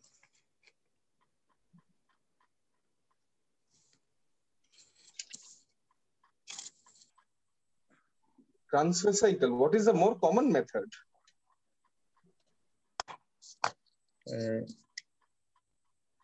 Some names are there. There are some names, Priyanku. O'Connell method. Yes, you are coming up. Yes. O'Connell method and transvesical. And what is the transvesical method, Priyanku? Gilbert's method. How do you do it? Sir, we do an anterior cystotomy. So we open the bladder and then we identify the fistula, which is there in the posterior wall. And then we have to obliterate the fistula tract or excise the fistula tract. And thereafter, we have to repair both the vaginal opening and the bladder opening. And if we use a flap, then accordingly, we can use, there are different types of flap, abdominal flaps that are available. What like flap would you use here? So we can use omental flaps, sir, or peritoneal flaps, sir. Is it so? Or is it a localized bladder flap that can be used for the closure in case of... yes, we can use a bladder mucosal flap as well. Yes. Okay. And tell me something about the O'Connell method. That is the technique that we use most commonly. Sir, in O'Connell method, we do not open the bladder, sir. I mean, we do not bivalve the bladder. We do a direct posterior approach. We identify the fistula and we proceed for excision of the fistula tract, and then we go for repair of the fistula's opening, sir. What is the process called of opening the bladder? Bivalving the bladder. Bivalving. Okay. Is the most important part when you do the abdominal approach during the dissection. The most important one point which you keep in mind when you go for the abdominal root repair. You must dissect the bladder caudal to the fistula. You must dissect the bladder when you do the open. Go beyond the fistula, caudal to the fistula. Okay. Yes, so that you cannot miss the margins. I mean, the proper alignment. Yes, yes, please go ahead, Sarkar Sahab. Yeah, thank you, sir. What incision will you use, Priyanku? So we can use a lower midline incision or a fenestrial incision. Okay. What advantage does an abdominal repair give over a vaginal repair? So exposure is better in an abdominal repair, sir. For any kind of surgery, exposure is important. Ideal excision of the fistula tract will be better. And sir, is the exposure even adequate even for very low-lying fistulas?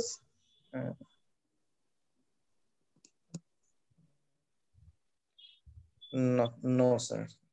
So the other advantage, it will eliminate the disadvantages associated with a vaginal repair. Women who will experience shortening of the vaginal wall, vaginal cuff, experience sexual problems like dyspareunia. Those problems can be eliminated using an abdominal repair. Sir. You also cannot do a ureteric reimplantation by the vaginal root, can you? Yes, sir. Yeah, cannot do. Because 10% okay, of the cases are associated with ureteric injury also, sir. What are the other indications to do an abdominal repair exclusively? Let's suppose you have a very infratrigonal fistula very close to the bladder neck. Would you still want to do it abdominally or vaginally? No, sir. No, sir. That will be ideal. Will be vaginal, sir. For supratrigonal fistulas, those would be an absolute indication for abdominal approach, sir. But suppose the patient with a small VVF very close to the bladder neck, and the same person who's received radiation therapy, would that alter your decision to treat the patient? So could you please repeat the question? A small capacity bladder with a fistula near the bladder neck. Yes, sir. What would you do for this lady? In that case, we can go for a vaginal repair, sir. You can go for a vaginal repair. A small capacity bladder. Try to understand my point, Priyanku. Yes, sir. Hinting towards the augmentation cystoplasty. Wouldn't you like to augment the bladder, Priyanku? Yes, yes, sir. That will be an option, sir. You would like to augment do an ileocystoplasty possibly? Yes, sir. Colocystoplasty is a very good radiation segment, radiation-free segment is there. Good segment of bowel which relatively radiation-free. Yes.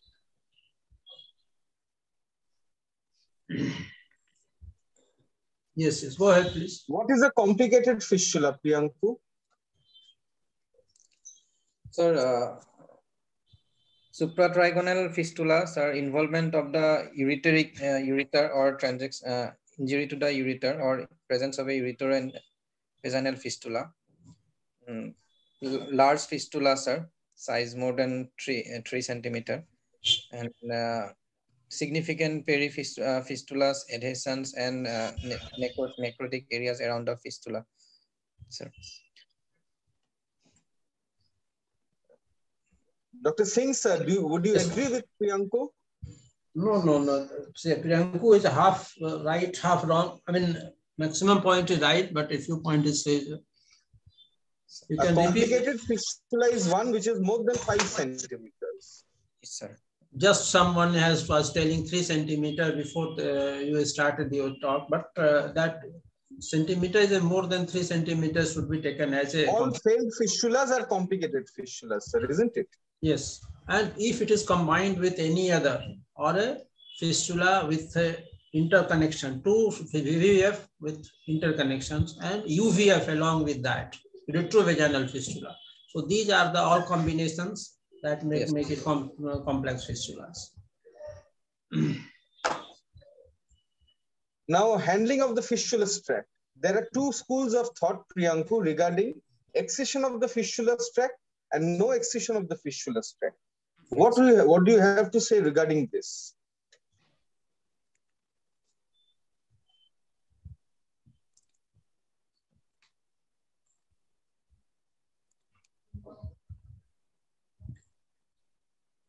Do you excise whenever you treat the fistula, do you excise it or you leave it and repair it only just fastening the margin? Sir, the advantage of you have to separate the bladder from the vaginal tract. And do you excise the margin? If vagina is small, you try to compromise something. Otherwise, it is better to excise and then repair it. Yes. Healing will be better. Judicious excision. Advantage of excision is we'll be getting a healthy area for reapproximation. Yes. And no excision, will get a better vaginal capacious vagina. So that is only 2 things. If we do not excise, we have some fibrous tissue which lends some weight to the repair. That is that school of thought. Okay, sir. Now, Priyanku, how would you close the vagina in a case of vesicovaginal fistula? Sir, we close it in double layer, sir. And then we prefer an interpositional flap. Is it a continuous suture or an interrupted suture? Sir, it is interrupted suture. Interrupted. What is the justification for giving an interrupted suture, Priyanku?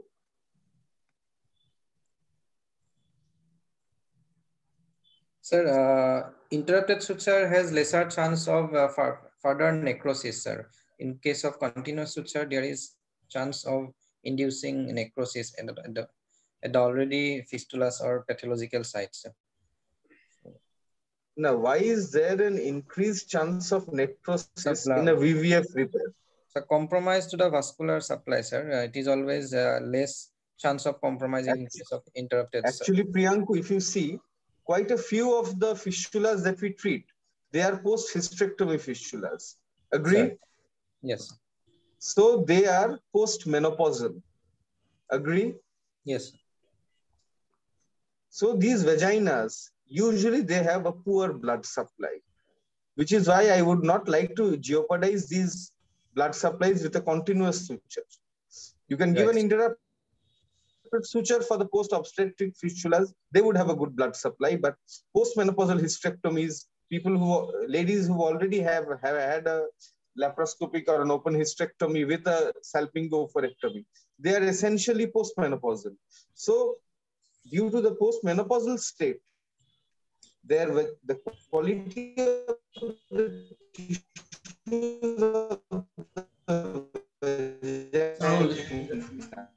there is problem in connection. They are not as good, which is given interrupted. What I just said.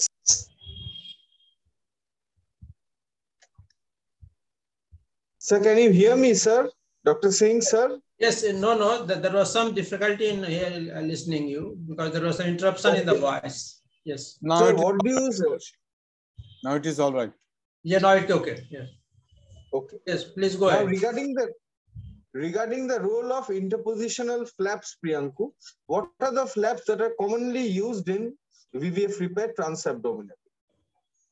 In transabdominal, sir, peritoneal flap, omental flap, and then rectus abdominis flap, gracilis, bladder mucosal flap, and intestinal submucosal flap can be used, sir. Okay.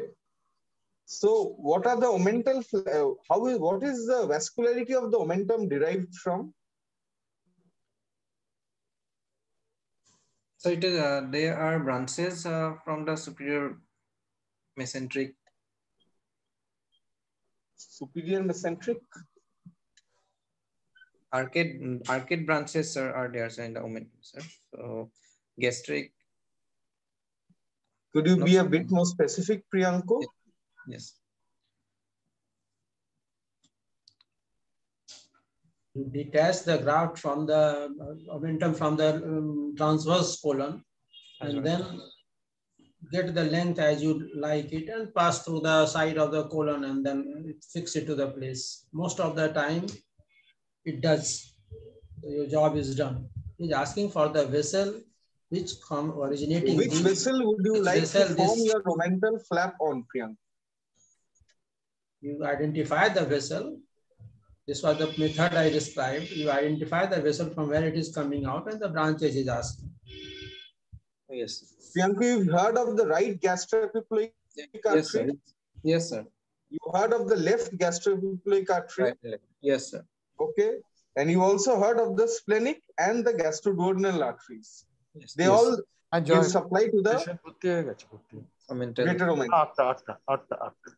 Usually, it is the right gastroepiploic artery or the right part of the omentum, which is easier to mobilize down into the pelvis, and it gives a better blood supply.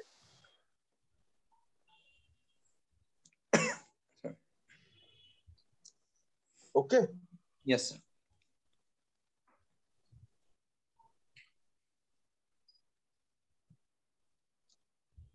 Now, tell me something about the complications of VVF repair, Priyanka.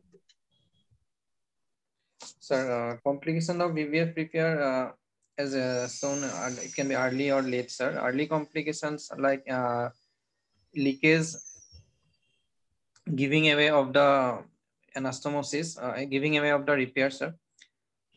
And further leakage, recurrence of the leakage per vagina, infection, bleeding, hematuria. So these are early complications, sir.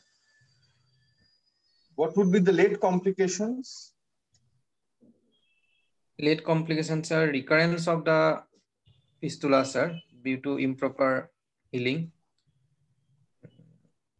Sir, then shortening. If we use a transvaginal route, then shortening of the vaginal length that can lead to complications like dyspareunia. Okay. Now, following a VVF repair, what is your choice? Would you put in one catheter or two catheters? So ideally, we periurethral and suprapubic catheter.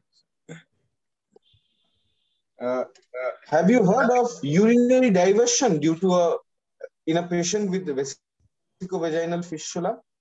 Have you seen any case?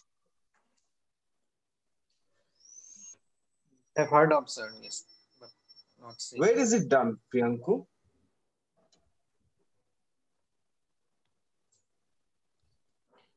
And what are the causes of a malignant vesicovaginal fistula? Tell me. Sir, in cases where the ureter is involved and significant length of ureter, we don't get a significant length of ureter for reimplantation, sir, then we should go for urinary diversion procedure, sir. That is not correct, Priyanku. We do a urinary diversion in vesicovaginal fistula. Number one, when there has been multiple failed attempts. Number one. Okay, sir. Okay. Number two is if the vesicovaginal fistula is of malignant origin. Sir, yes, sir. What do you mean by malignant origin? What are the malignancies that can cause a malignant VVF? Sir, malignant cancer of the cervix, vulva, or endometrial carcinoma. Endometrial carcinoma, sir. Yes. Yes.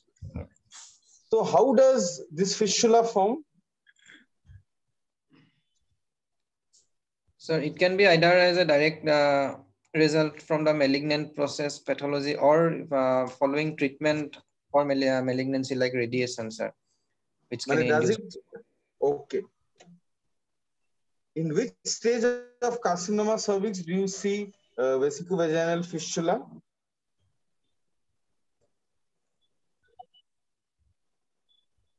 So locally advanced cases can stage 3B and 4 post radiation. Okay. Now we will come to the video of abdominal repair of vesicovaginal fistula. Ruma, can we have the video, please?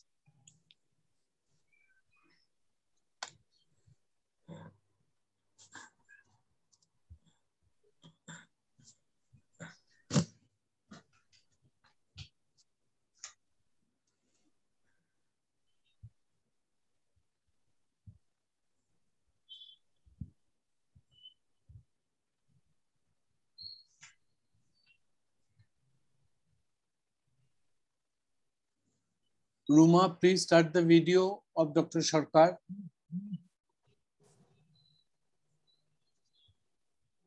I already started. But it is not on the screen. We can't see the video, Ruma. 1 second.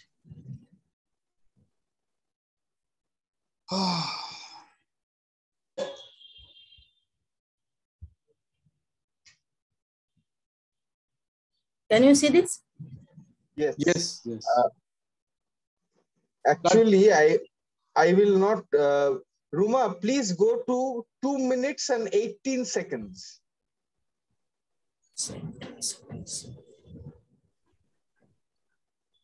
Yeah, that's that. Thank you.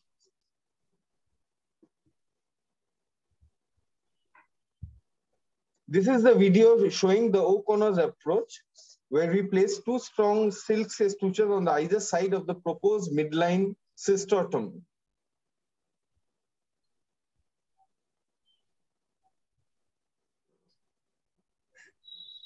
We can see the stay sutures.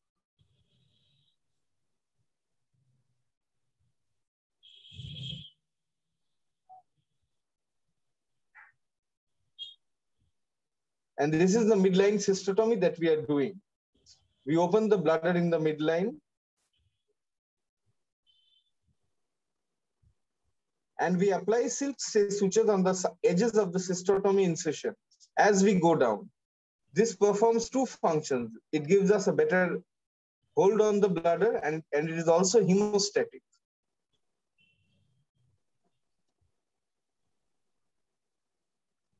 Now we incise the posterior bladder wall in the sagittal plane to the level of the vagina. We can see the catheter coming out. We pull out the Foley's catheter and use it as an anterior bladder wall retractor. That also improves our exposure of the field.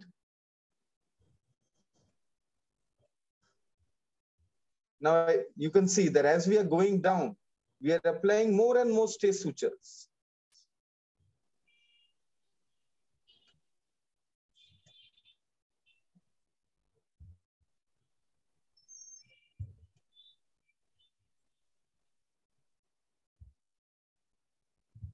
We inject 5 cc of water in the edges of the fistula.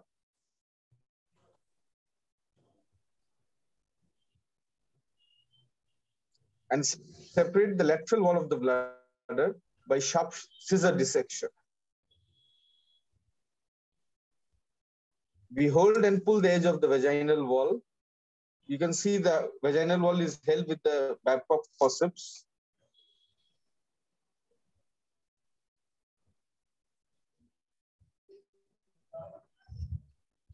You can see the gauge from the vaginal wall coming out. Gauge placed in the vaginal wall.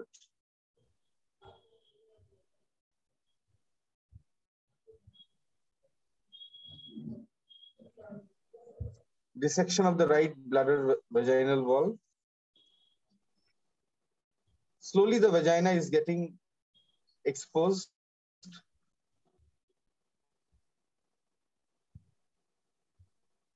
Now you can very well see the vagina and the bladder together. We are dissecting the posterior bladder wall away from the anterior vaginal wall by sharp dissection.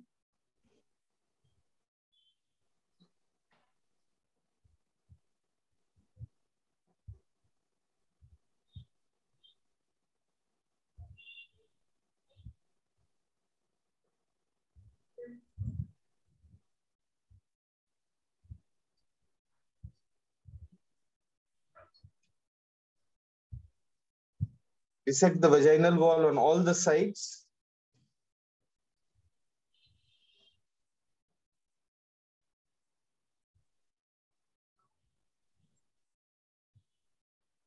Then close the vagina by continuous number 1 right field suture.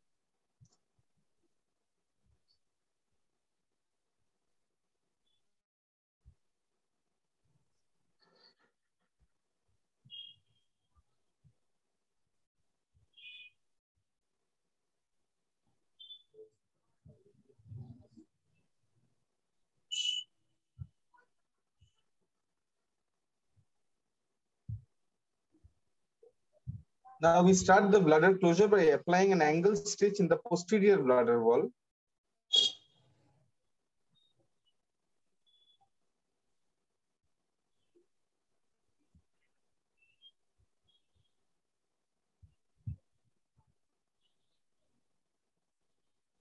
Priyanku, you can appreciate the importance of what Dr. Singh said some time back regarding the need to dissect the vaginal wall much beyond the fistula.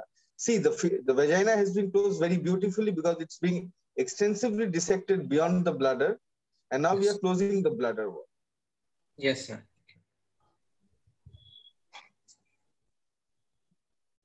Ruma, একটু fast forward করবে please এই পোরশনটা বাদ দিয়ে।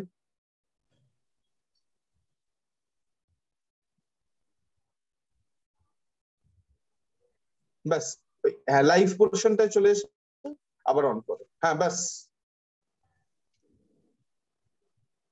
We take less of mucosa and more of detrusor muscle to obtain a good single lead closure.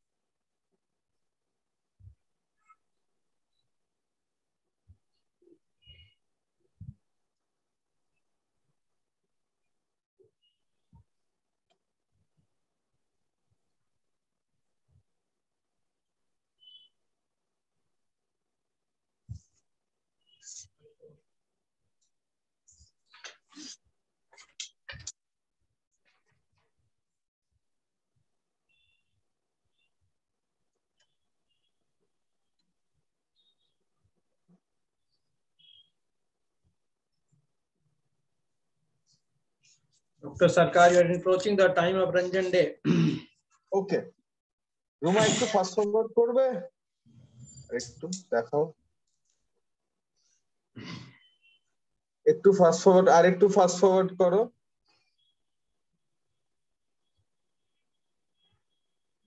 আর একটু fast forward।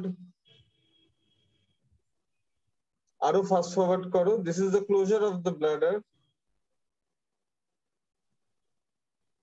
We reposition the urethral catheter balloon back in the bladder.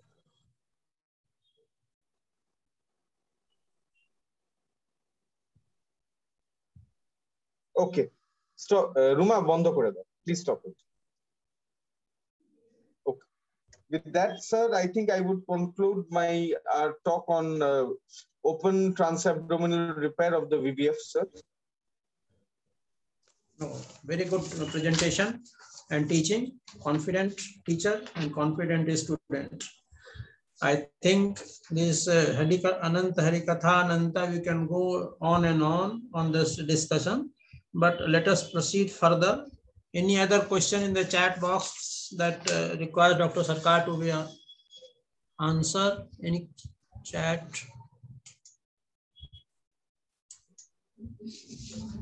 Sir, please repeat, what is the purpose of examining the patient in Sims position? Dr. Sarkar. In Sims position, we would have an idea of the vaginal, the quality of the vaginal tissues, the position of the fistula. Yes. At the same time, it is convenient for the female patient to lie down in the lateral position, and it helps to visualize the anterior wall of the vagina more extensively than in the lithotomy position, unless we use some traction on the wall. So without putting any traction on the wall, if you try to see, Sims position is the better position for the entire examination of the anterovaginal. True. The clinically is good thing, but when vaginoscopy has come, this Sims position appears to be a little less used than it was. The vaginoscopy is a examination that is done in the OT. For the clinical examination, we have to do all the stetho. Your ultrasound has become the stetho now in your clinic, and this vaginoscopy has become the part of examination in the clinic. Now, those who are practicing it. Okay.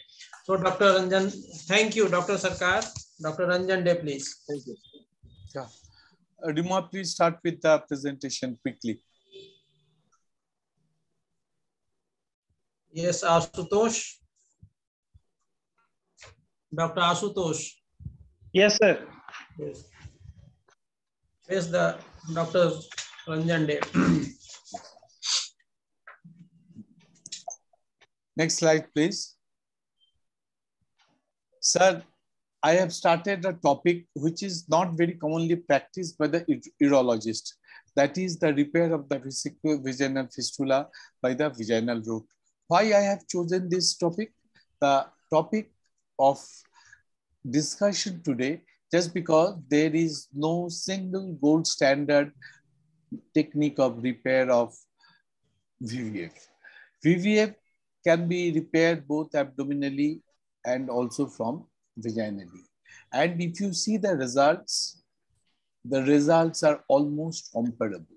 So in that case, I will just present myself that how this has evolved and how it is important to practice to repair a very distressing situation in a woman who is suffering for a very disastrous complications, either due to delivery or due to some operation, especially in a country where the religion and the taboos and the social norms has become so prominent to make them isolated in the society, as stated by our today's moderator, that the husband leaves their wife because she is suffering from VVF. So there lies the importance of the VVF in repair should be so perfect, and so good result should be given to the patient that they can be considered once again as a part of the society. This vaginal repair, do you think is a new concept? Who is the student? Yes, sir, I am, sir, Dr. Chaudhary. Dr. Chaudhary. Do you think it's a new concept? No, sir, previously it has been done, sir. It has been done since ages. So, Even vaginal repair of the vaginal repair of the vesicovaginal fistula was started initially by Sims himself. The first, first reported case of the vaginal repair was done by Sims himself. James Sims, he started it. Why he has started this? Because that I will tell you why he has started this and why it should be practiced in day-to-day urological practice when we repair vesicovaginal fistula. During presentation, I am not proponent or opponent for any of the methods. I just want to highlight that this is a very safe method which can be repeatedly used without causing much psychological and the physical trauma to the patient. Then you tell me, are the principles of repair different in vesicovaginal fistula done vaginally, and if it is done abdominally either by laparoscopy or by robotics or by open surgery? Is the principles are different? No, sir, the principles are same, sir. It should be a... So we will discuss what are the principles of the repair of the vesicovaginal fistula. And sir, is this a new strategy for the urologist? No, it is not a new strategy for urologists. Just now, our moderator said he has seen it to Dr. Ganesh, who was doing this surgery. I have seen it, Ganesh doing this surgery in the year 1996 is one of the conference in Kochi. So it is not before Ganesh, many years, the urologist and the gynecologist are practicing this procedure, which is a very standard procedure with a near comparable result in repair. Next slide, please. Then what are the indications of vaginal repair?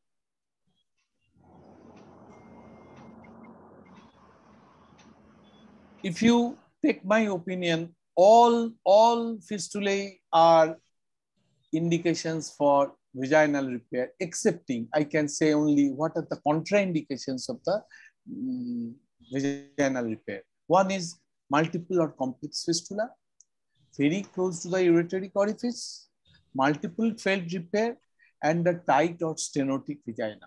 Excepting these four conditions where it is difficult to deal the fistula vaginally because of the stenotic vagina, we cannot pull it down, or it has been failed multiple times, or the tissues are not very healthy in the vaginal area. We can do almost all the fistulas repair vaginally without causing any trauma to the intra-abdominal organ. Next slide, please.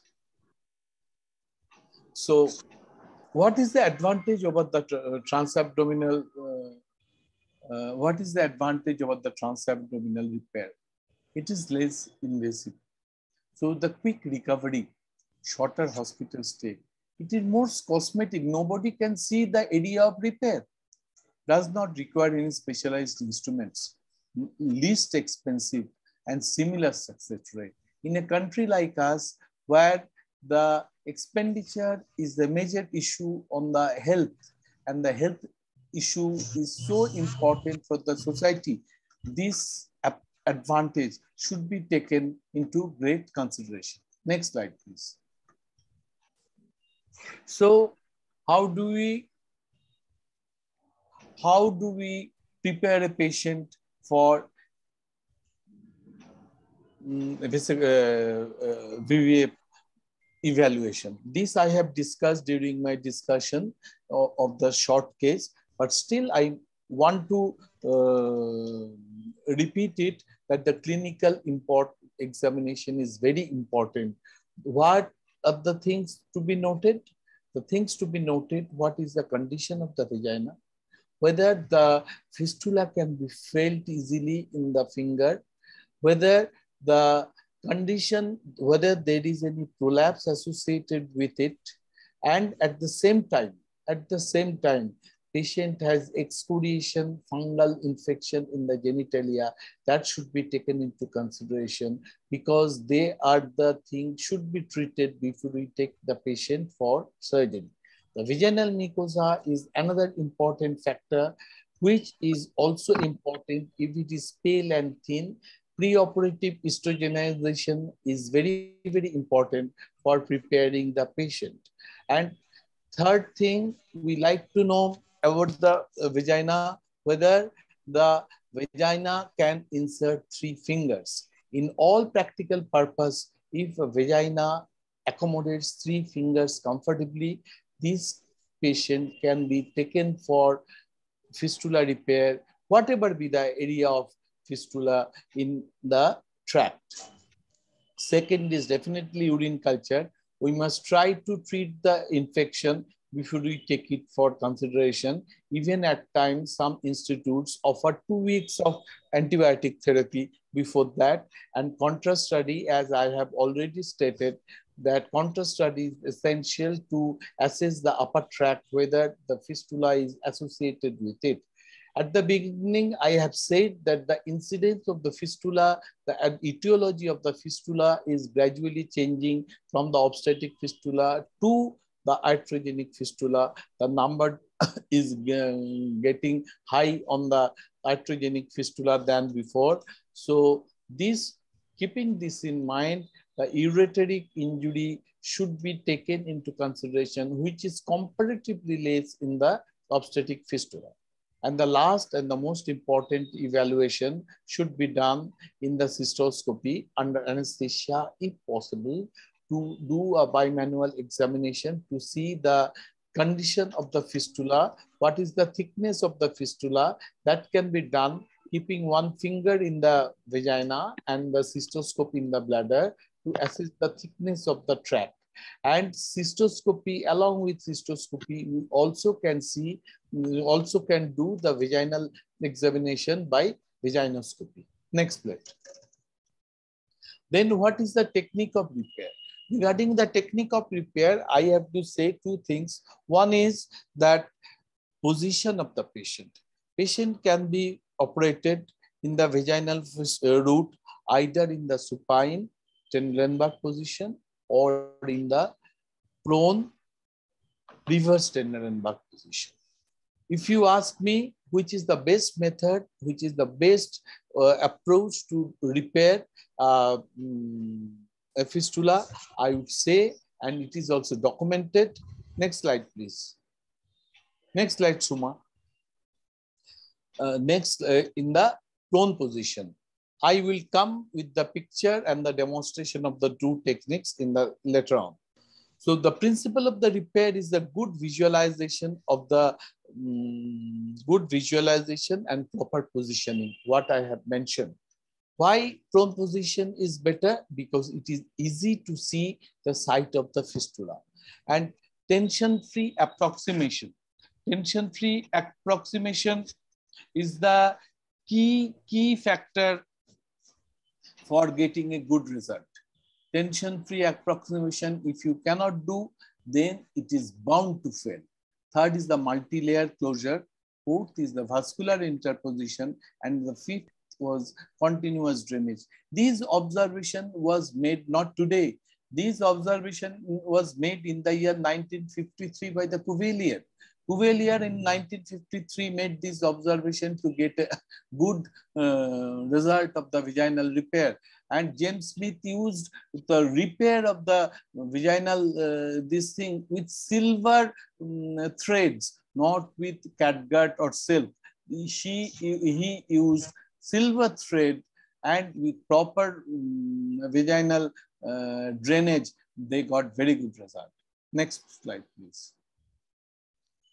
What are the types of vaginal repairs? It has been discussed already, but I like to mention that the Latsko technique, which is very commonly used nowadays, and especially the modified Latsko technique, that is most commonly placed. Second is the Rats technique, and third is the Webster technique. That all has been discussed by my previous presenter. But still, the things are mentioned. I don't want to waste time. These are the three methods commonly used for the vaginal repair. Next slide, please. This is the position I was talking about. This I have learned from, I have seen first time in the year 1996 when Professor Ganesh did it in the Calcutta National Medical College with a fantastic result with all the repaired vagina. This is a reverse prone position where the knees are kept in 90 degree, and there is a bolster which is placed below the perineum so that it is high up from the surface, and the head of the patient is tilted a bit so that patient surgeon sitting in between the thighs can see the fistula tract directly under his vision, direct vision of the fistula, not looking high up and look for the fistula is necessary. So this is the best position to do a good vaginal repair if we want to do a vaginal repair. Other position which is important is the tendon and bulk repair, which I will show in the repair phase in a small video. Next slide, please. The advantage of the prone position is the surgical site is more accessible in case of the supratrigonal fistula, and no more ergonomic position for dissecting and suturing. Alternate position is lithotomy.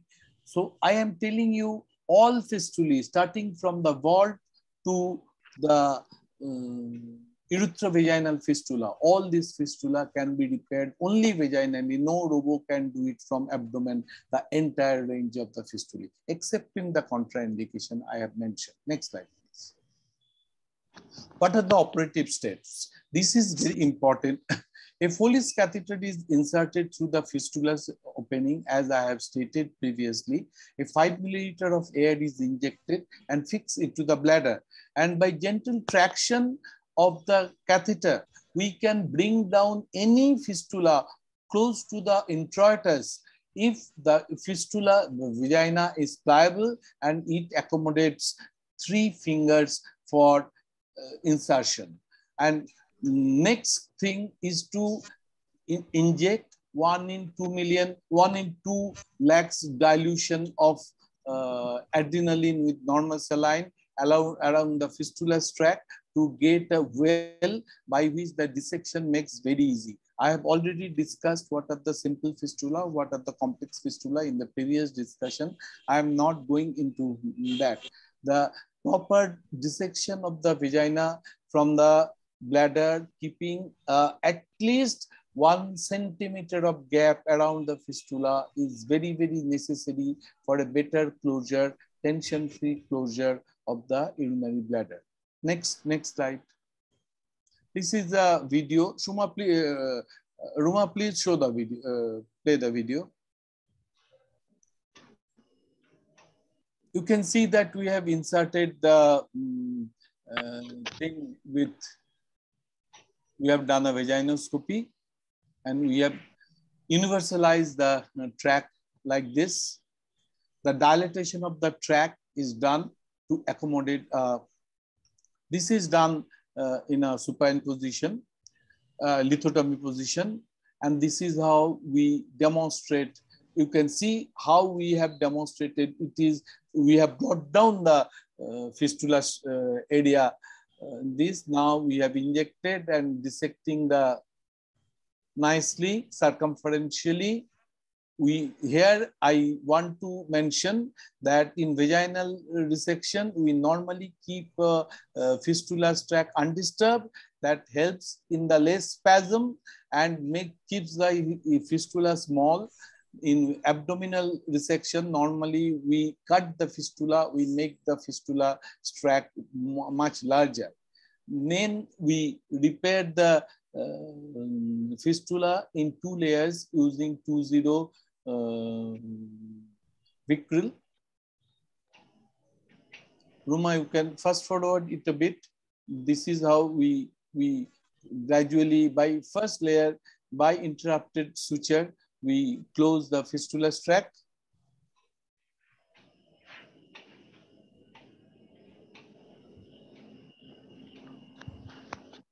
Ruma, একটু fast forward পড়ো।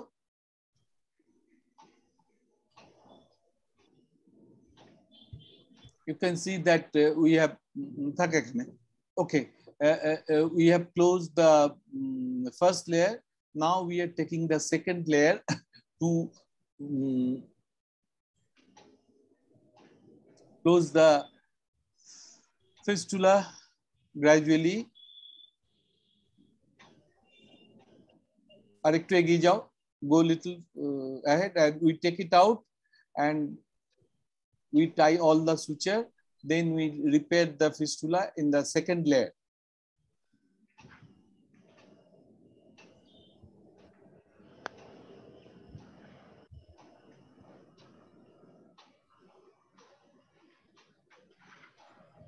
You see, it is almost the closure of the fistula tract in 2 layers. Now comes the interposition graft. Interposition of the vascular tissue in very small fistula may not be necessary, but as I have said, if it is 3 centimeter or more, it is mandatory to give. Is it over, Ruma? Is it over, Ruma? Yes, sir. Yeah, so go back to the next slide. Next slide, please. Yeah. It is mandatory to give intervening flaps. The flaps which has already been discussed, that is the Martyrs flap. This is the picture of the Martyrs flap. The labial fat pad is supplied by the 3 arteries. We have to make an incision at the junction of the labia majora and labia minora longitudinally and dissect out the thick pad of fat, keeping at least one pedicle to the fat intact so that it can be get its blood supply. Advantage is that if this is done with one side, if it is not adequate to cover the entire repaired area, we can take on both the sides. It gives a very robust blood supply. Advantage is that there is no deformity in 99% of the cases, even both the labial fats are taken. Next slide. Next slide is the gracilis flap. What is gracilis? Why gracilis muscle is chosen? Any of the student, any of you can say why gracilis muscle is chosen? And what is gracilis muscle? Any of the student, please?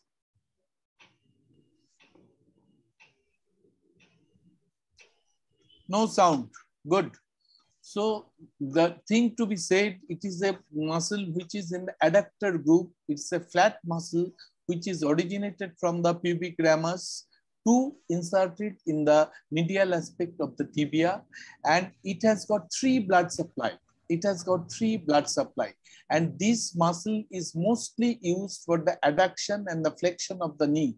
The advantage of using this muscle is that if we sacrifice this, there is hardly any interruption in the function of the knee or the hip in their performance. So this muscle is keeping the blood supply. You can see the last blood supply is taken, and it can be inverted very closely in the vagina through the vaginal tunnel, and it can go almost up to the vault of the urinary bladder, giving a very robust blood supply to the area of repeat. Next slide, please. The tips for the success: proper case selection, appropriate timing of surgery, tissue interposition, and proper training. Thank you. Next slide. Thank you very much. Yes, Dr. Ranjan, one question from my side. During this vaginal repair, do you have any occasion to do electric catheterization and post-op cystoscopy after repair? I am telling you that it is a standard procedure to do bilateral uretary catheterization when cystoscopy is being done, and at the same time incorporation of the tract with another uretary catheter which is replaced by Foley's catheter for traction, for prevention. And another important thing, if the fistula tract is within 1 centimeter of the ureteric orifice, it is always better to put a double J stent at the either at the beginning or at the end of the surgery. Thank you. Any question from the student? Any question from the students? Very good.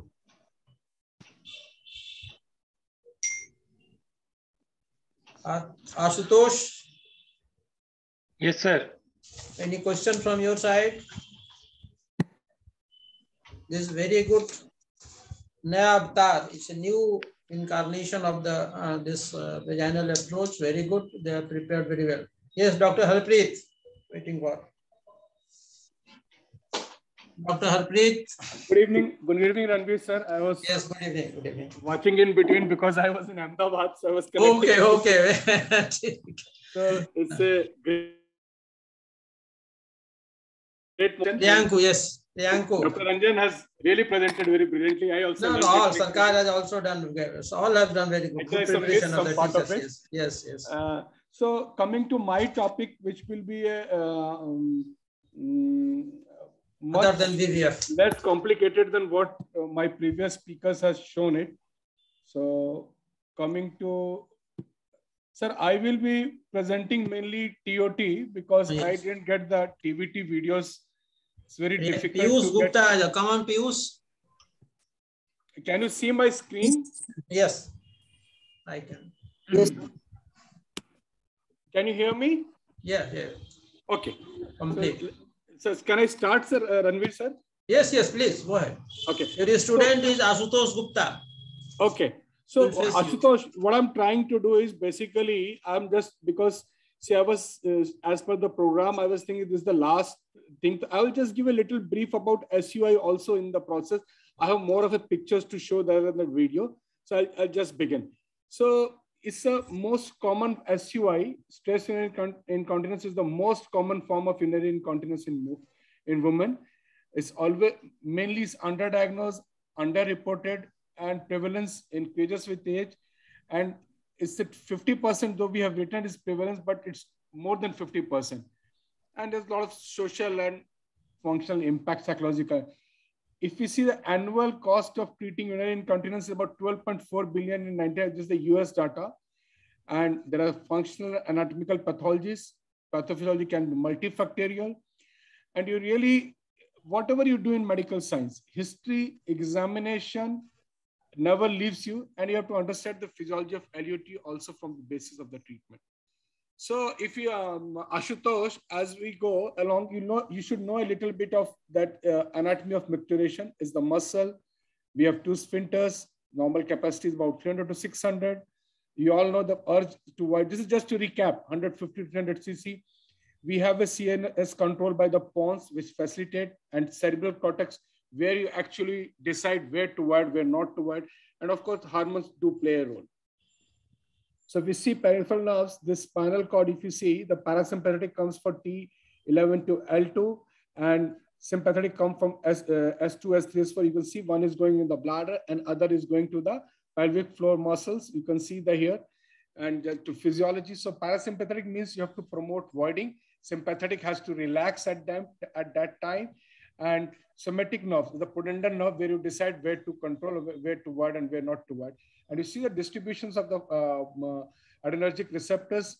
This is all the beta, and this is the alpha in the neck. So this is just to give you a brief. So how you define is actually involuntary escape of urine. And whenever you're taking the history, what you will take in the history, Ashutosh? What you will look for the history? Ashutosh? Dr. Ashutosh? Sir, am I audible, sir? Yeah, Ashutosh, go ahead. Sir, am I audible? Yes, Ashutosh. Please tell me how to take the history and SUI. Sir, in case of a patient presenting with urinary incontinence, I would like to know what is the amount of leak that occur and on what activity it occurs, whether it occurs with coughing, sneezing, apart from, I mean, I want to take the history regarding urine leak in association with change of posture, in association with physical activity, in association with some strenuous activity like coughing or sneezing. And apart from that, whether they have some associated symptoms, sir. Correct. So 3 pieces very easy for examination: position of leakage, supine, sitting, standing. Protection, if a patient coming from a very good family. In fact, now the normal people also buy a pads. They're willing that this diapers all the time. So you can ask how many diapers, and does this affecting his quality of life? Bladder diary is very important. Another thing, you can go this way. You can ask them to make a measuring pot, measure the cup and the glass from where they drink by putting water in the measuring urine measuring pot, and then keep a wording diary so you can know what is actually, because we see a lot of mixed incontinence. So very important. This will really help you decide whether it's urgency or the stress. So risk factor, as you know, women more age, with aging, we do the muscle mass. And see, incontinence is never normal except during infancy. Obesity, smoking, and other neurological diseases. So we have this 4 or 5 types, just to sum it up fast, because already long session, stress, mixed, overflow, functional. So this is very important. So what types of, Ashutosh, I want to know, what type of SUIs do you know?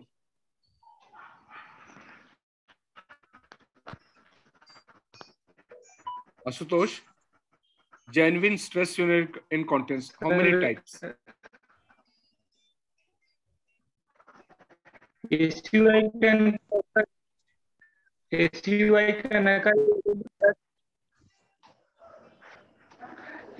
occur urgency incontinence, sir. No. Apart from that, anybody from the postgraduate students want how many types of SUI you know?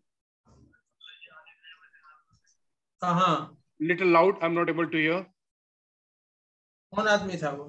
So, Ashutosh, you are talking of urgency. See, there are 2 types: urethra hypermobility, 85%. Bladder neck, urethra, hormonal changes, trauma of childbirth, or pelvic. And second is deficiency of sphincter itself. It is in 15% due to pelvic incontinence surgery, pelvic radiation, trauma, neurogenic. Therefore, deficiency. These are the 2 main types. And when we talk of, and if you go by the definition, it's involuntary leakage on effort or exertion, or on sneezing or coughing. So you can demonstrate the leakage of the urine from the urethra. And urodynamics, you can see involuntary leakage of urine during urodynamics with increased abdominal pressure in the absence of detrusor contraction. So if you want to go by SUI definitions, these are the definitions. And treatment options, you can try conservative, where the fluid management, you can avoid caffeine, beer, tea, whichever can increase. You can use diuretics in the morning, and you can make the facilitate the patient toilet should not be very far, because they will not able to hold that much. And then lose weight, toilet. These are the conservative measures you have to see, you have to treat, like constipation, smoking, all the Kegels exercise. So level 1 evidence in Kegel exercise, they say 3 to 5 second squeeze, 10 to 20 contraction, 3 to 5 into per day. So this much should be, it have to be, you have to contract, they have to hold it, and then you have to release it. You have to actually teach them. Actually, in fact, many people, many places, if you remember, Valor also had this, they have the biofeedback mechanism where they squeeze, where they actually can see with the, whether they're squeezing properly or they have to actually treat, otherwise they will use the wrong muscles. So there are drugs like duloxetine, alpha-adrenergics, but since my topic is surgery, I will come to the pharmacotherapy if you have the associated stress. So what I want to say that before you jump to the surgery in SUI, very important that you exhaust all your medical, behavior, pharmacological, and exercise treatment, because surgeries are irreversible, and you made sure that everything has failed. That gives patient also confidence. Tomorrow, if there's a complication, patient will accept it. So coming to mid-urethral sling, see, I had mentioned that it comes down. This whole thing's come down, and this vesico-urethral angle also changes. So this is the area which comes down. So where they come the concept of tape, where you can pass a tape or sling, and you can say this is a suprapubic is actually this TVT that is a blind, and it goes to the retroperitoneum. It is. I was discussing with people here also in the conference. So they're telling now TVT is very rarely done, not available, and after TO2 mostly as people have shift. And if they're using synthetic, not synthetic, but the biological. They're taking rectus sheath mesh and all. They're using it. So if you see the mid-urethral slings, they're daycare surgery, 10 to 20-minute procedure. You can do in sedation, regional anesthesia. You can require 1 to 2 weeks off work. If you see complications are rare, bleeding, infection, voiding disruption, mesh erosion, de novo, worsening of previously urinary incontinence. TVT can have bladder, bowel, and vessel injury, whereas TOT, vaginal perforation, leg, groin pain, we have seen even UTI, we have seen in 1 or 2 patients, and cure is very good, whatever you do it. So I'll just give you one case. She's a 37-year-old lady, married with 2 children, last child 12 years. She has dilated cardiomyopathy, hypertension, non-diabetic with regular periods. She presented with LERTs, frequency, leakage of urine, coughing, sneezing, laughing, even with empty bladder. Flow normal, no urgency or incontinence. So on examination, paradigm soft. Ashutosh. Yes, sir. How you examine the patient of stress urinary incontinence? How you decide? How is the examination? How you decide that this patient needs what surgery or this patient needs surgery or not? How you decide? Sir, we look for the amount of incontinence, sir. We ask the patient to stand and then cough, and then we see what amount of urine is leaking. We can also examine them in supine position and see the obvious, if there is obvious leak from vagina with even slightest of coughing, then most, and we have exhausted all the conservative treatment like medication and Kegels and all, and that has not worked, still is leaking, then we can consider these cases for surgical repair, sir. So Ashutosh, the very important thing which I follow in my practice, Ranveer, senior people are there who can correct me. Always when you examine the patient in full bladder, then wait for some time, tell him to go and pass urine and examine in the empty bladder. The patient with the SUI, genuine with the severe variety, will also leak when you examine in the empty bladder. And then what is Boney's test? Sir, in Boney's test, sir, we look for urethral angle, sir. We put a matchstick like material in the urethra, and we look for deviation on cupping. If it is more than 30 days. No. Boney's test is you put a finger and then ask patient to cup. If there is no leak, then be sure that your surgery is going to work. So it's a very, very important test, because see, after tapes, people started doing left in and out surgery, and there's a lot of background noise. So patients started doing this. So they got Peneka. They started doing left and right tapes, and there are a lot of complications. We have seen patient went into retention. Patient is not passing urine. Patient has to put on CIC, and even the erosions also. So very important, you should choose the patient very correctly. If you see 100 patients, maybe you get only 10 to 15 patients who are actually need tape. So we be very, very sure. I wanted to be very, very careful about this. I wanted to stress this point because doing TOT is nothing. Anybody can do it. But choosing the right patient in a right way, which the patient can void after surgery, is the most important criteria. So if you see the flow and everything is normal. So we have done all these things. She has come, bola nahi, mere ko to bahut dikkat, ab kuch bhi kar do. So we didn't listen. We tell you go for 1 month with therapy, and then you report to us, then we will see. So I always tell, whatever patients see, whatever, how many people here see, do a medical treatment yourself. You don't know what has been given to her. People say a lot of things, whether she has eaten the drugs or not, also not. Maybe she is not able to tolerate duloxetine. We have seen a lot of patients have sleep fatigue, and they are in a different stance. So you must find out what they have given and try a medical therapy. And this video is not working. Let me see. So no, forget. So let me now coming to, this is a lithotomy position. This is normal lithotomy position. And I do scopy in all my patients. Here that I have not shown you the scopy. And see, generally when the procedure has been described by Doldrums, he has used 16 French Foley's catheter. I always use 22 French 3-way Foley's catheter. So this is my way of doing it. And the surface marking are very important. You draw 2 vertical lines in the groin. You can see these 2 vertical lines. And at the level of the clitoris, you draw a horizontal line. Where they meet in both the groins, they are the areas of your passing a needle, because they are just where you can perforate the obturator membrane. So this is very easy. You have to remember this marking. Do mark it. Even you have done 100 times, but do it very properly. And then you develop an anterovaginal space. How you develop? Leave about a 3 millimeter of the part of the sphincter. Go little more proximal, and then give an incision so you don't damage the sphincter. And then you see that I'm trying to reduce the paraurethral space on both sides, and your scissors should be pointed towards the ischemic pubic, not the way that scissor is shown here. Don't go this way. It should be on both the sides. It's very important. And these are the needles. These are the 2 needles for your, if you're going for the left hand, then you have to have your needle on the right hand, and you have to use this way. Your left hand is into the vagina to guide the curve of this needle. And here the needle is delivered. You can see an eye of the needle, and then the mesh is being attached. This mesh is different than the mesh which you use for hernia. Don't use this mesh. This mesh is more fine. So use the proper mesh.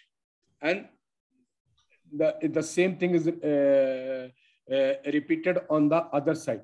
What is important is the tightening of the mesh. So they say there should be 3 to 4 mm space. So I use Meisenberg scissors. Somebody use 4 mm dilator also. So Meisenberg scissor is good. Make it tight, but over the Meisenberg scissor. So this will prevent your patient to go into retention. This will prevent over tightening. This will prevent your mesh erosion. And at the same time, one very important point when you're doing this, see the mesh is absolutely flat. It is not crumpled. Sometimes it gets crumpled. And then you just remove the scissor wherever it is and leave the mesh there. You repair the anterior vaginal wall. Pack it for 1 day. I keep Foley's catheter for 24 hours. I pack it for a day and remove the pack very next day.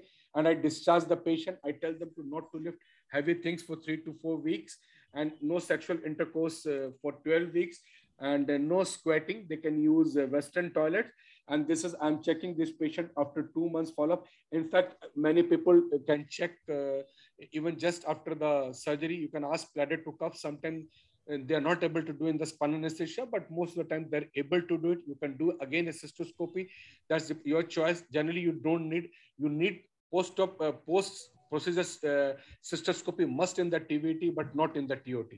So as far as a common problem, conservative treatment must be tried, and the slings are the daycare surgery, quick recovery, but I use spinal, so I keep 1 day. And thank you for patient listening. I'm stopping my share. Thank you, Harpreet. Any question from Harpreet? Students, any question from your teacher? Piyush, any question? Sir, in which case we directly go for surgery? So if a genuine stress urinary incontinence and you see nothing, conservative treatment has failed, and when you examine the patient in the full bladder supine and you see that the patient still leaks urine, and also when you do a bony test and you see there is a good amount of when you lift it and you see that the patient is absolutely continent, you can straight away go with the surgery. But you have to evaluate the patient properly, and also tell them that there is a chance that patient might go into retention. So you have to counsel them about that they might need a CIC for some time. You never know. And other thing is that this is what you have asked. So this is the way you do a counseling. Can I add a small thing, Harpreet? Yeah, please go ahead. Yeah. Sorry. Actually, SIU surgery depends, actually recommendation depends on the degree of the SIU. Whether it is a mild SIU, moderate or severe. If it is moderate and severe, I think you can go for straight away surgery. in this condition, the profession of the patient is a very important. If a youngster comes with grade 1 incontinence, or a professional who has a very demanding job, if she comes with grade 1 incontinence, that kind of professional need at times also dictate us to do stress urinary incontinence repair, because it will hamper her performance. Otherwise, grade 2 and the grade 3, these are the two stages where we can consider the initial. Grade 3, we have to go for straight away incontinence surgery and also correction of cystocele if it is present. If it is not so, we have to do the surgery straight away. Moderate, grade 2, you can give some medical trial, Kegel exercise. If it does not improve within 3 months, we'll have to go for surgery. Thank you, Ranjan sir. Very important point you made, and I'm happy that you came out this point. So I was expecting some questions about urodynamics. None of you asked whether urodynamics is necessary or mandatory, because this is a very tricky question always asked in the exam. So Ashutosh, where are you, man? So is urodynamics is mandatory in SUI? What are the current literature and about it? So you all guys have read it. Anybody? Straightforward case, no. Sir, only initiated in complicated, or if any we suspect associated neurological component, then urodynamic study is usually recommended. Like 2 times, if 1 time surgery fail, or patient is diabetic, anal tone is decreased, then a urodynamic study should be done. Yeah. So it's not mandatory. If it's a genuine stress urinary incontinence, it is not mandatory, but mixed urinary incontinence, always do it. If it's associated with urge, and if the patient has got previous surgery, and if he's suspecting a neurological problem, must do it, because TOT is not the answer for the intrinsic sphincter deficiency, which happens only 15% of time. But then the slings are not the answer. So you must do a urodynamics, and also mixed urinary incontinence we see very often. So you must counsel the patient that one type of incontinence, that is stress, we will take care, but आपको urgency के लिए दवा खाना होगा, उसको पहले ही ये चीज बता देना very clearly. मैं अंडर सर्जरी किया डॉक्टर साहब, आप तो मैं तो फिर यूरिन लीक कर, you have to counsel them very much. That's all Ranveer said from my side. It's too late, so I pass it over to you, sir. Okay, thank you everybody for this fantastic session, and all the teachers and the students, well prepared, nice presentation. Thank you all again, and good night. Good night, sir. Good night. Good night. Tomorrow. Tomorrow. Yes, sir. Yes. Ranjanda, see, I will be traveling at that point. Because Samir, I have already sent my slides to Samir. But after our session is Tiwari sir session.